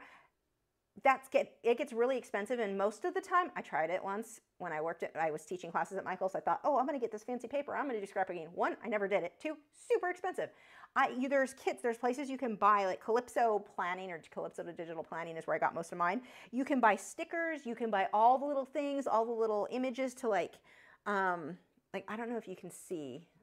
There's like the little notes. It's all out of focus. I apologize. But like there's a little note tab where I can handwrite all of this stuff on it. It looks in person, the way the shadow is under, it looks just like scrapbooking, except it's digital. So I get to hoard without hoarding. It's amazing. It's so much cheaper. I mean, you have to buy a tablet. But besides that, the like packs where people make it, or you can make your own. I made some of my own into stickers, and you just drag them you make a little sticker book, and you drag them from that into your planner today. So like the days where I've got to do a water change for Ben, I've got a little beta fish there. When I've got to do my big fish, my main tank water change, I put my, a little sticker of my cuttlefish. I don't own cuttlefish, but my cuttlefish painting. Like that's my symbol. Anyway, point is, it is really cute. I've got a thing to remember when to feed, like the frogs eat on certain days. It's not every day. So, well, some of the frogs are every day, some of them are not. So like Glitch has to be fed on certain days, so I can mark down when she's been fed, because I forget half the time, like, wait, did I feed her yesterday? Is it today? Dragon, he doesn't get bugs every day, so now it makes it really easy to keep track of like, which day does Dragon get his bugs? So versus he gets salads every day, multiple times a day. He's kind of a pig. But anyway, yeah, those, that is really convenient. But you also have Samsung. If you're doing handwriting, Samsung's obviously going to be your best bet with Android. But any of the tablets can do it. They have what did I write on there? Oh, that's not the app I'm trying to pull up. You are what I want. Like you can handwrite notes. Somebody had asked me how much I spent doing the dragon tank. It was about $700 total, not counting the lights, in case you were wondering, which is expensive, but for something like how big it is, how much stuff was involved, like it's not unreasonable. Anyway, but the handwriting features on Samsungs and I think most Androids are good now, but the pen on these I love. So I do notes, like I have a list of everything I need to get done for the day, okay, let's bring this back to art. If you were an artist, if you work from home, make a list of what you need to do. It is so easy when you are home all day to get caught up like, oh, I'm gonna play Warcraft for a little bit. I'm gonna watch TV. I mean, not me because I don't have TV. I think we have like Netflix, but I don't really watch much. So anyway, it's too easy to get caught up doing things that are unimportant to you. If you have a to-do list, you can fit so much more stuff in there, and I just write it out in my planner or on this, either the planner or the Samsung Note thing, either way. I need this to make sure this does not fall. You need to go somewhere safer. How about there? That works. But writing down a list, even if it's a pad of paper, whatever you want. And the way that all got started is I always have a pad of paper on my desk, but when I redid the desk, made it all pretty, the pad of paper looked terrible, so I started using my old Samsung tablet to write notes, and I was using it so often, I was like, well, now it's worth it to me to save up and buy a newer version of a tablet, because I was getting so much use out of it. Oh my gosh, I love it. Love that. But it's so, like, keeping a to-do list, you will get so much more done in a day. Like it doesn't, I don't even schedule it like by the hour. I just have a to-do list so I can mark off on the tablet what got done and what I still need to do. It makes it much easier to remember things. Oh, looks like the pumpkin is getting a home. Yay! It never tells me when I click on this. I don't think I can see who bid. No, not from here. Oh yeah, I can. Oh, yay! Okay.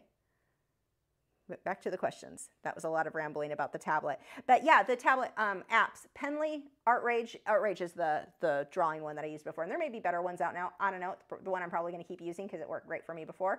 And yeah, that lesson, we will definitely have a, like, one of the next upcoming lessons on Patreon is going to be that. Actually, maybe we'll do that for this coming week. That may be the next one. So the Fox, part 2 Fox is next week. I want to show you guys how you can use the coloring pages from Patreon, and if you're not on that tier with Patreon, I'll give you one for free so you can try it with, like, Inktense is what I'm going to do it with. So that'll be fun. And I think we'll get a digital painting done too. Let's see.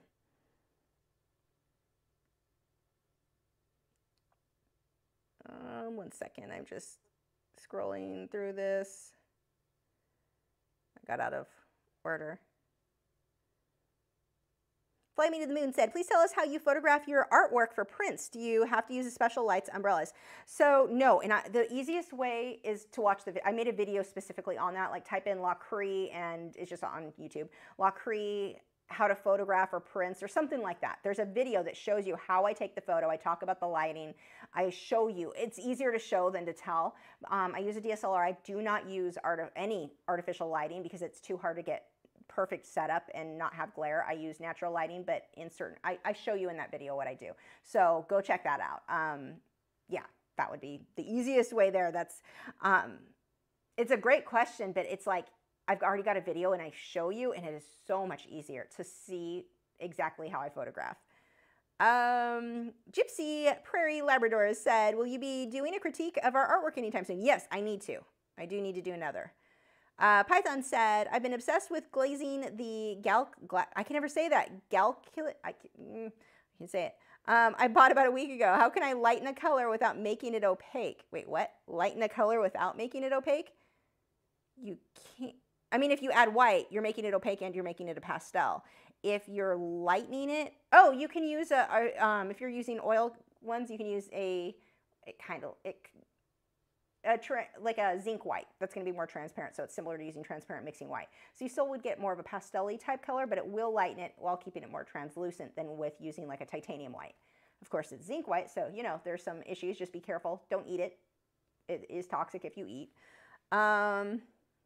Fly Me to the Moon. I don't have a tablet. Can you do it on a computer? You can do it with, you may be able to get the ArtRage, like a thing for your computer, but on the computer I use, which I also have a lesson that I did start because I was designing a tattoo for my forearm of magnolias, and partway through I decided I should record this. They're all pretty much the same flower. So one of those flowers I have a video already started for you with Photoshop. But I do want to do a full scene for a Photoshop, so on the computer, digital painting too.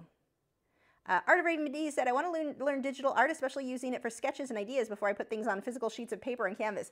It is such a useful tool. So, like, you can undo things. You can have layers. Like, well, what if I changed the sky instead of blue? I had purple. Like, let's see what that looks like. It's so easy with the layers to sketch stuff out and just to get general ideas and new color compositions. Such a good thing to be using.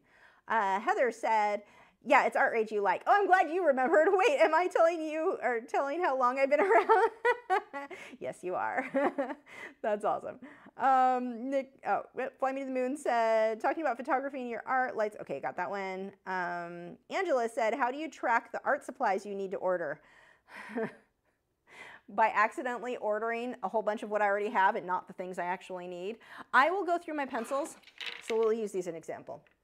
I can see that one is really little and I need more. The problem is when I order them, I have a tendency to put them in another jar because there's not enough room. Like, okay, I'm going to finish using the small one before I use the big one. But then I still think I'm out of it. And the next time I order, because it's been months and months, because I don't actually, they last a long time, I end up with a whole bunch of the one I was low on. A lot. So yeah, that's pretty much, I just go through every so often, or I'm like, I'm going to make a Blick order, and you obviously want to get free shipping, so I order whatever I can all at once, and I just go through like my acrylic paint, see what I'm low on. Of course, like I just said, that's how I sometimes end up with doubles because I don't realize I already ordered it and I put it to the side to finish the current one. But yeah, that's what I do. Or I go to use something, realize I'm completely out and have to make a panic order. Let's see, where are we at? 9:46. Let's see. Where are we? Oops.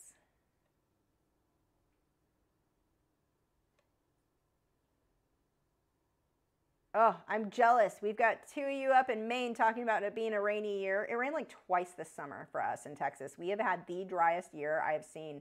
We've been in a drought since last year hit really bad, like water restrictions and all that, and it never got lifted. And this year was even. I have so many plants I have to replace. After this summer was so hot and so dry, it was, but we were trying to conserve water, and I'm like, meh. They all have a lifetime guarantee with Callaway's. I am just having you replaced. So yeah, that has, I'm jealous that you guys had a rainy year. We definitely did not here. Yeah, nightshade for me. Yes, that is one that I am, that is a go-to that I run out of all the time. Clarifying, let's see. You guys are talking about too much rain. We were so I guess I shouldn't say I'm jealous because we didn't, well, I don't know, we start having problems with our foundation with it this dry. Let's see, Brittany said, I wish the Penly app was available to download the App Store for iPad. So for you guys, I think you guys use GoodNotes is your normal. So the people, actually the Calypso, hold on, I'll find you her website. I've been following her. She has live streams and stuff too, and shows you tutorials here on YouTube on using her planner stuff. And I think she's using the Apple version. So you can do the same thing and use the same cool, like all the layouts and stuff. And from what I understand, most people like GoodNotes better than Penly. So Penly's gotten some, like, sometimes the handwriting sticks on Penly and isn't working the way it should. And it's not an issue with that tablet. It's definitely the app is sometimes just weird about it. If I close it, I can usually bring it back up or get it working again, but it's kind of a pain in the butt. Let's see, Calypso. CalypsoCreativePlanning.com. That is where I bought most of my little stickers and stuff. And then I'm using for Penly the happydownloads.com, I think. I'm using her layout for the calendar, but then I'm using all the stickers and the little cutesy stuff from Calypso Planning, although I may try her planners as well. I need to make sure they work well with Penly. But yeah, for you, those of you on Apple, you can do the same thing. Look into GoodNotes is what it seems like most people are using. Oh, somebody else, Python right after, said the same thing. Let's see. Clark Fine Art said, Art Studio Pro is available on computer, not 100% if on PC. I know it's available for Mac. And what I'm going to show you when I do the tablet version of the digital painting with Art Rage, I'm going to be using that airbrush tool. You can do the same thing with any app. They all have the airbrush tool, and that's the only thing you have to modify, that opacity and with their thinness or whatever of the brush. That is all you really need to do really cool paintings. You can start with that, and that you're going to be able to do on any app. You just kind of have to alternate it to figure out where your pen is located, type thing. It would be cool to see your plants outside. I'm just getting into gardening. Noctis said, yeah, not right now. Half of them are dead. Anything that was in the ground, those are all fine. They were all established, like my crepe myrtles. I'll do this. I need to do a spring tour after everything's refreshed. My crepe myrtles are great. They're no longer in bloom. All my grasses, the ornamental grasses, all of that, those are all fine. Yeah, I think the only thing of a lot of the stuff that were in pots, that's what really suffered this summer. So, but yeah, there's too much that needs to be replaced and cleaned up right now. Where were we?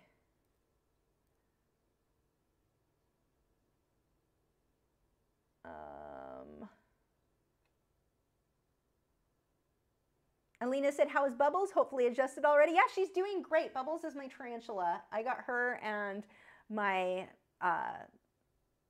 what was it? The Mexican black king snake? I get the words wrong on that. Those words in some order. My snake, Rom. I got them both at the same reptile show. So yeah, she's over here in her planted vivarium and she's doing great. She's eating great. Everything looks good. She's older, so we don't know how old she is because she had been wild caught, which also means parasites could end up being an issue. But the guy who had her had already had her a year himself, so chances are if she had anything really bad, already would have presented by that point. So he had babies available. The problem with babies are they're not as sturdy. Like, not all spiders, when you have a clutch of thousands of spiders or whatever, not all of them are going to make it. So when you only get one of those and you're hoping on that one spider to make it, it's like, eh. So anyway, I got an adult because they are much hardier, but we don't know how old she is. So they can live up to like 15 years, but all we know is she's at least 5. Don't know how old, but she's doing great. She's so fluffy and adorable. Let's see. Rose said it rained once this summer in Phoenix. Yeah, that's pretty much how we were this summer. I think we had twice. There were certain areas of the DFW area that got rain a lot more than we did, but for us up here, we got, I think, twice. Most of the time the rain just went right around us. Like, we could see the lightning around us, but it never hit us. It really sucked. Delvin Soul, where did you get lifetime plants? Callaway's. Callaway's has a lifetime guarantee on their plants, so you pay a little bit more. But let me tell you how many times I have gone in, I'm like, here's $300 of plants that I killed that like didn't make it through a freeze. The freeze killed a lot of stuff here in Texas a couple of years ago. So they just give me, I think they'll refund you too. I just always get store credit and replace everything. So yeah, they are amazing.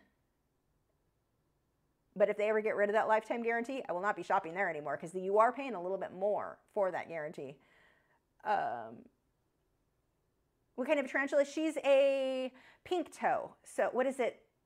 I can never say it. There's a real name for it, and I don't know. She's a pink toe, like your basic pink toe. So she's fluffy and like a blackish brown, and she has little pink ballet slippers, and she's adorable. Oh my God, she's cute and fluffy. So fluffy. And she's sweet. Like I held her the day that I got her. I haven't held her since because I don't really like, I don't want to stress her out. I don't feel the need to hold her. I just like to look at her and have a conversation because she's cute. I should have named her Charlotte, huh? Python said, totally random, but have you stayed at a super fancy hotel? There's a JW Marriott in Edmonton. Apparently it's extremely expensive. I've been thinking a lot about hotels for the past week. Yeah, so I met up with a bunch of friends. There were 4 of us girls who met up in Chicago at this super, God, what was it called? It was expensive. Her work had paid for it, but she had them let her, well, she snuck us in because there was room for all 4 of us in this room. But this was a really, really fancy hotel. But I don't know. I don't like hotels because bed bugs are a very real thing. And you get those in your house and you've got a lot of acrylic paintings or animals around because the only way you really kill bed bugs is to heat your house up to like 150 degrees. I forget what it is. Too hot for acrylic paintings and too hot for animals. So what do you do when you've got a reef tank? You can't heat your house up. Like if I get bed bugs in this house, and they are such an issue right now, like pesticides don't work on them.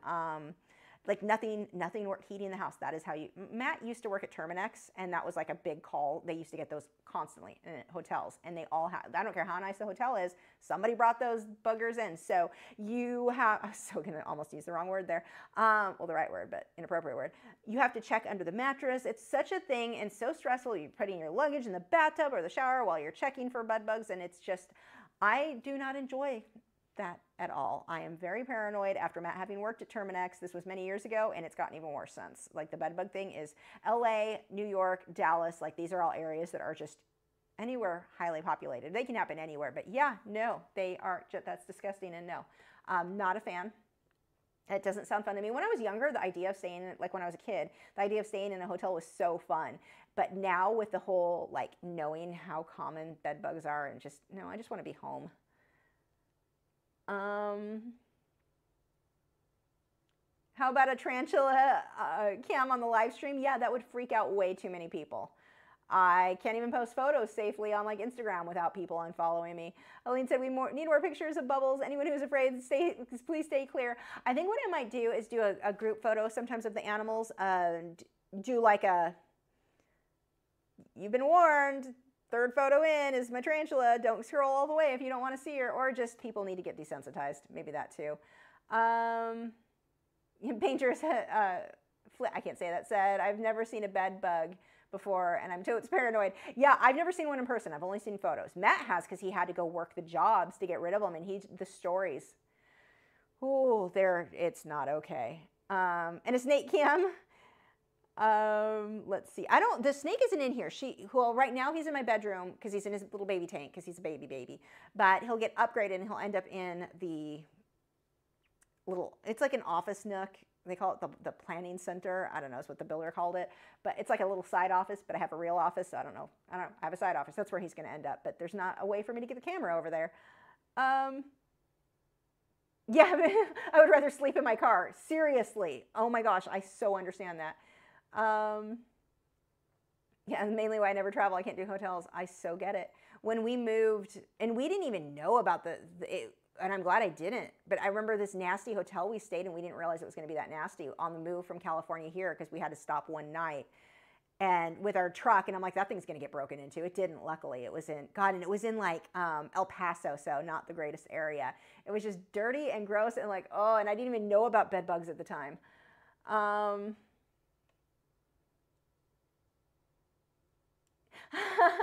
Our Raven D said, I have a phobia for arachnids, but I'll deal with Bubbles the tarantula than an adult male chimpanzee named Bubbles. Let's see. Gypsy said, sorry if this is a repeat question, what color pencil brand works best with pan pastels? So it depends on what you're doing. Like on Inktense and MeWe, like what I did tonight, any of the brands work fine. Any are fine. But if I'm going to work on sanded paper, like the Fox lesson that I just put up, part one's up on Patreon, then that's on sanded paper, so I just repeated that. I'm really tired. With that, I prefer my polychromos because they're so easy to blend. The only time that I'm going to use a wax-based pencil or even the the Derwent Lightfast, which I know is listed as oil-based, but they're not really. They're really more, they have a higher wax-based content. Those I will only put in areas where I do not want it to smudge out. But on sanded paper, the great thing is with sanded paper and polychromos, you just take your pinky and it kind of smudges. You don't even need OMS if you don't want to. I would have to use OMS to smudge out or blend out my wax-based pencils, but I wouldn't need to on sanded paper with polychromos. So polychromos on sanded paper and pan pastels is my go-to, but on Inktense and MeWe, any of the pencils are fine. Let's see. Diatomus says, I can never say that Earth gets rid of them. Not really. No, it does not. Turns out they hide. And the problem with that is, yeah, if you can get it on them, great. You're not going to get it on all of them. The way they get into stuff, and it can take over a year. There have been times where years later, they were still alive in a place that had not been inhabited by any people. Like it was a camp, like a kids teen camp or something like that, a summer camp. Years later, they go back in, they were still there. They ended up having to treat it properly. But yeah, no, it's the problem with that. It would kill them if you can get it on them, but you're not going to get it on them. Not all of them. You can get some of them. You might cut back the numbers, but yeah, heat. Heat is the go-to.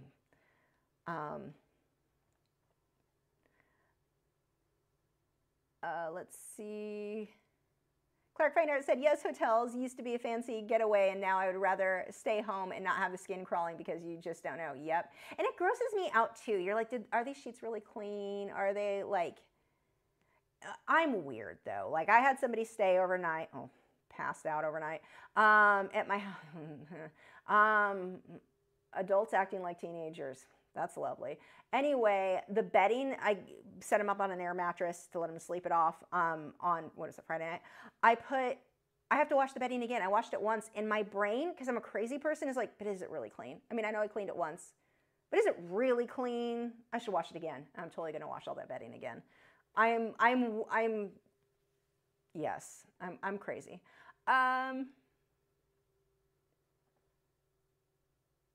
Let's see. I had I can't say that. I can't read that from this far away. I had a wonderful idea for an alternative to pan pastel and was wondering if you would suggest doing a short here on YouTube or a long video on both. What? An alternative to pan pastel? I don't know what the question is. I'm sorry. I don't think I'm reading that right. Gypsy Prairie Labrador said, thank you. I have a huge set of polychromos. You were good then. Yeah, our Raven D boiled the entire home pretty much.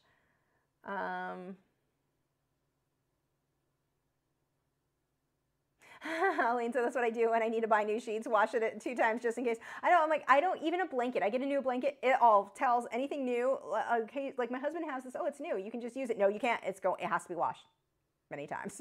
I get it. I'm glad I'm not the only crazy person. Yeah,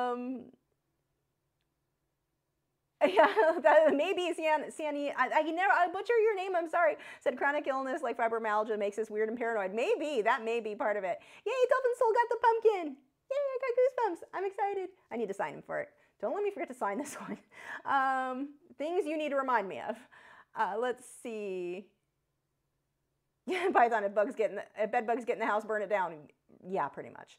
GT said, wanted to dip my toes into using zinc white oil. Have you had any issues with flaking? Never. But you don't put it on thick. So like if you're painting with a palette knife, you're not going to use zinc white for that. So but when you thin it down like you normally would, I'm using liquid as my mixing medium. I'm thinning that down like all my layers are pretty thin. So it's never been an issue for me at all. Just the main thing is if you put it on too thick, that's where you're going to have the issue. Let's see. Aline said, no, you must wash it. Imagine what goes in the factories. Exactly what goes in and that's what I'm always thinking. Like, people were touching that after touching other things. No, clothes, all of it. It all has to be washed first. Yes, I am so with you on that.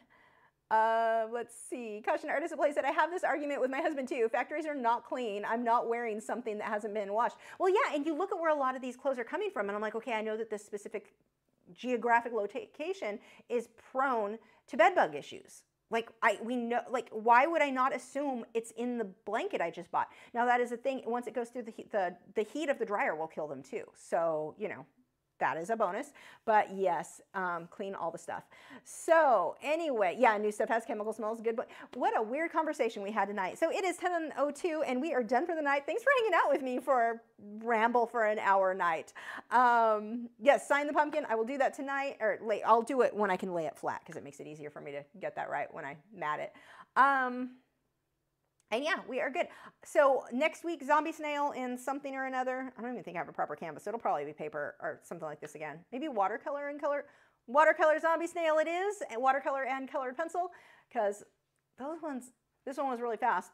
Watercolor I always take longer on. So there we go. That will be next week. And I will see you guys next week. Thank you for joining, and thank you to the moderators for helping. The links are in the video description for all of their channels, and Nick writes down all of the questions you guys have and sends it. I can't even imagine how long that takes him to copy paste all of this. So everyone thank Nick. Thank everybody, all the moderators. Links again for their channels are in the video description. I will see you next week for, I don't know, oh yeah, zombie snail. Bye.